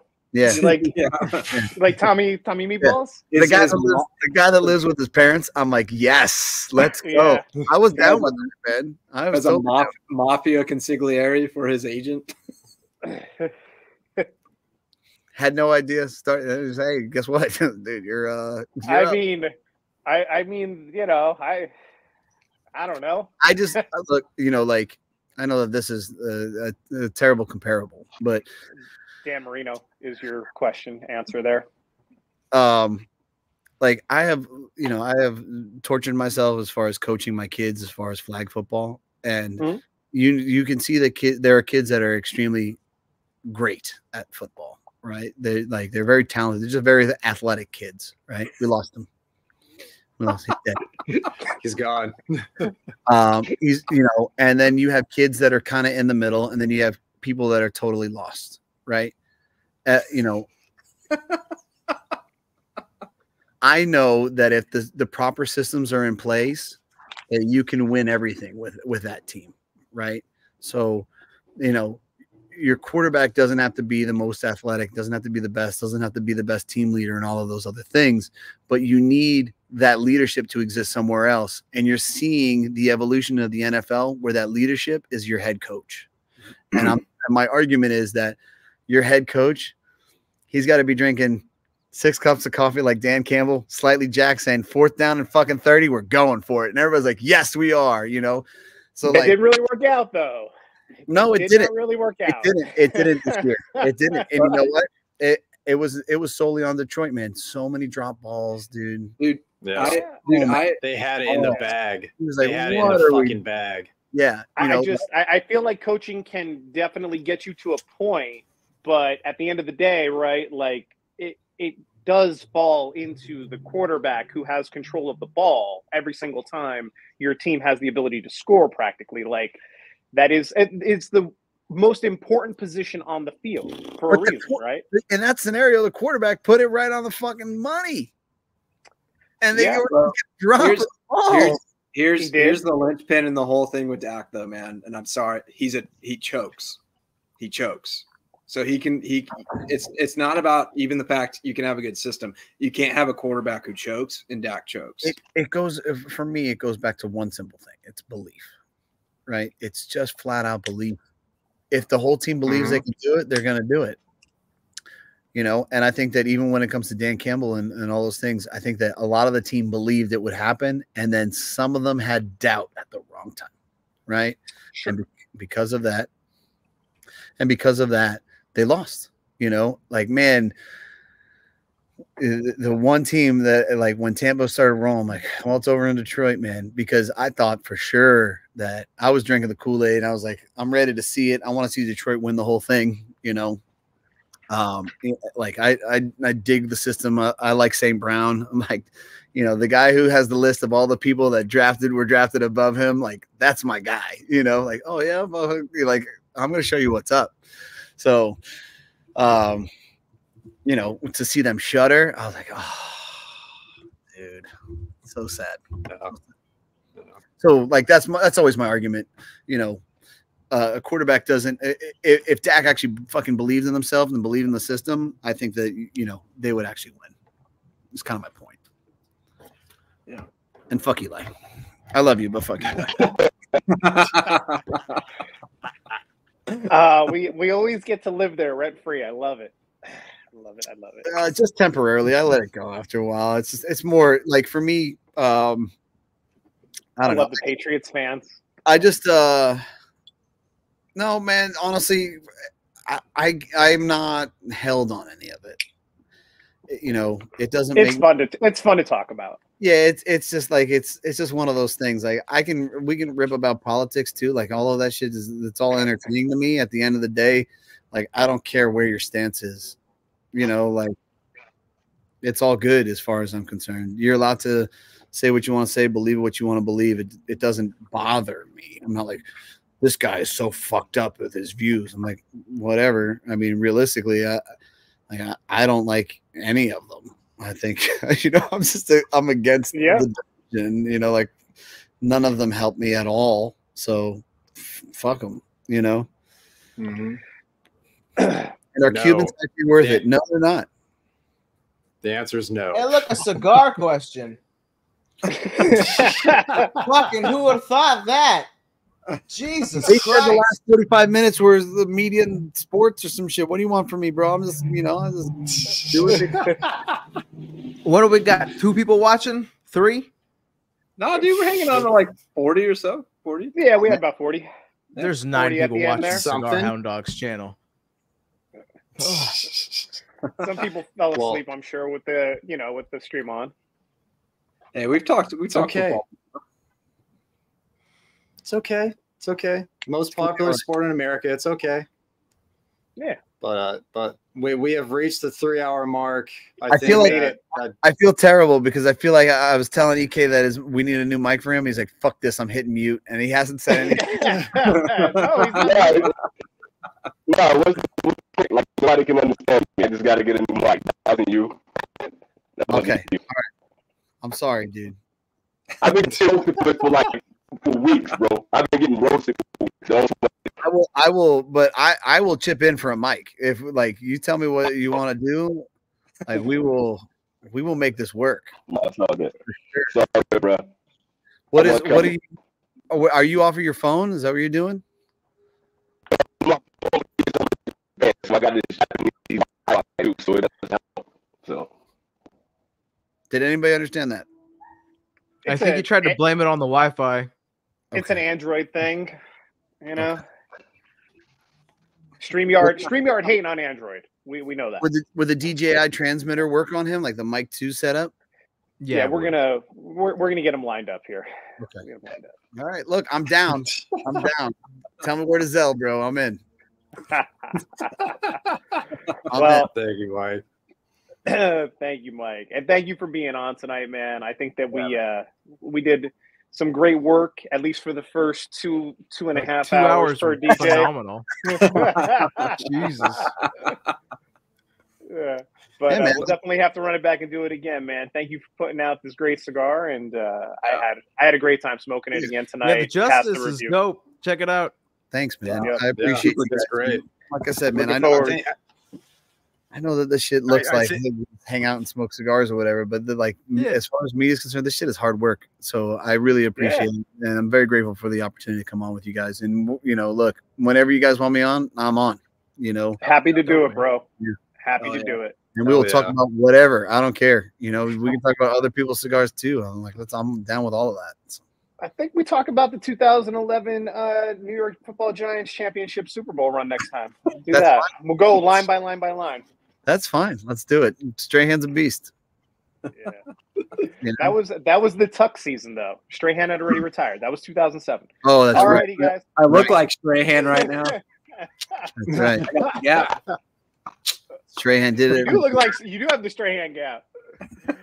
That was the Tuck year. Everybody, it's at the top. It's at the title. Powstanie.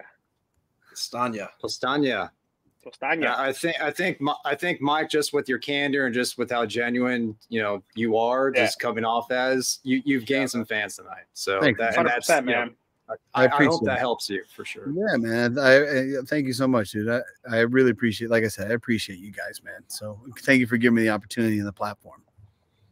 Anytime, bro. Absolutely. Open invitation. All righty, guys. Thank you again. We will catch you all in 2 weeks. All right. See awesome, everyone. Man. Thanks, Mike. Thanks for coming on, man. Thanks, Mike. See ya. See y'all. See y'all.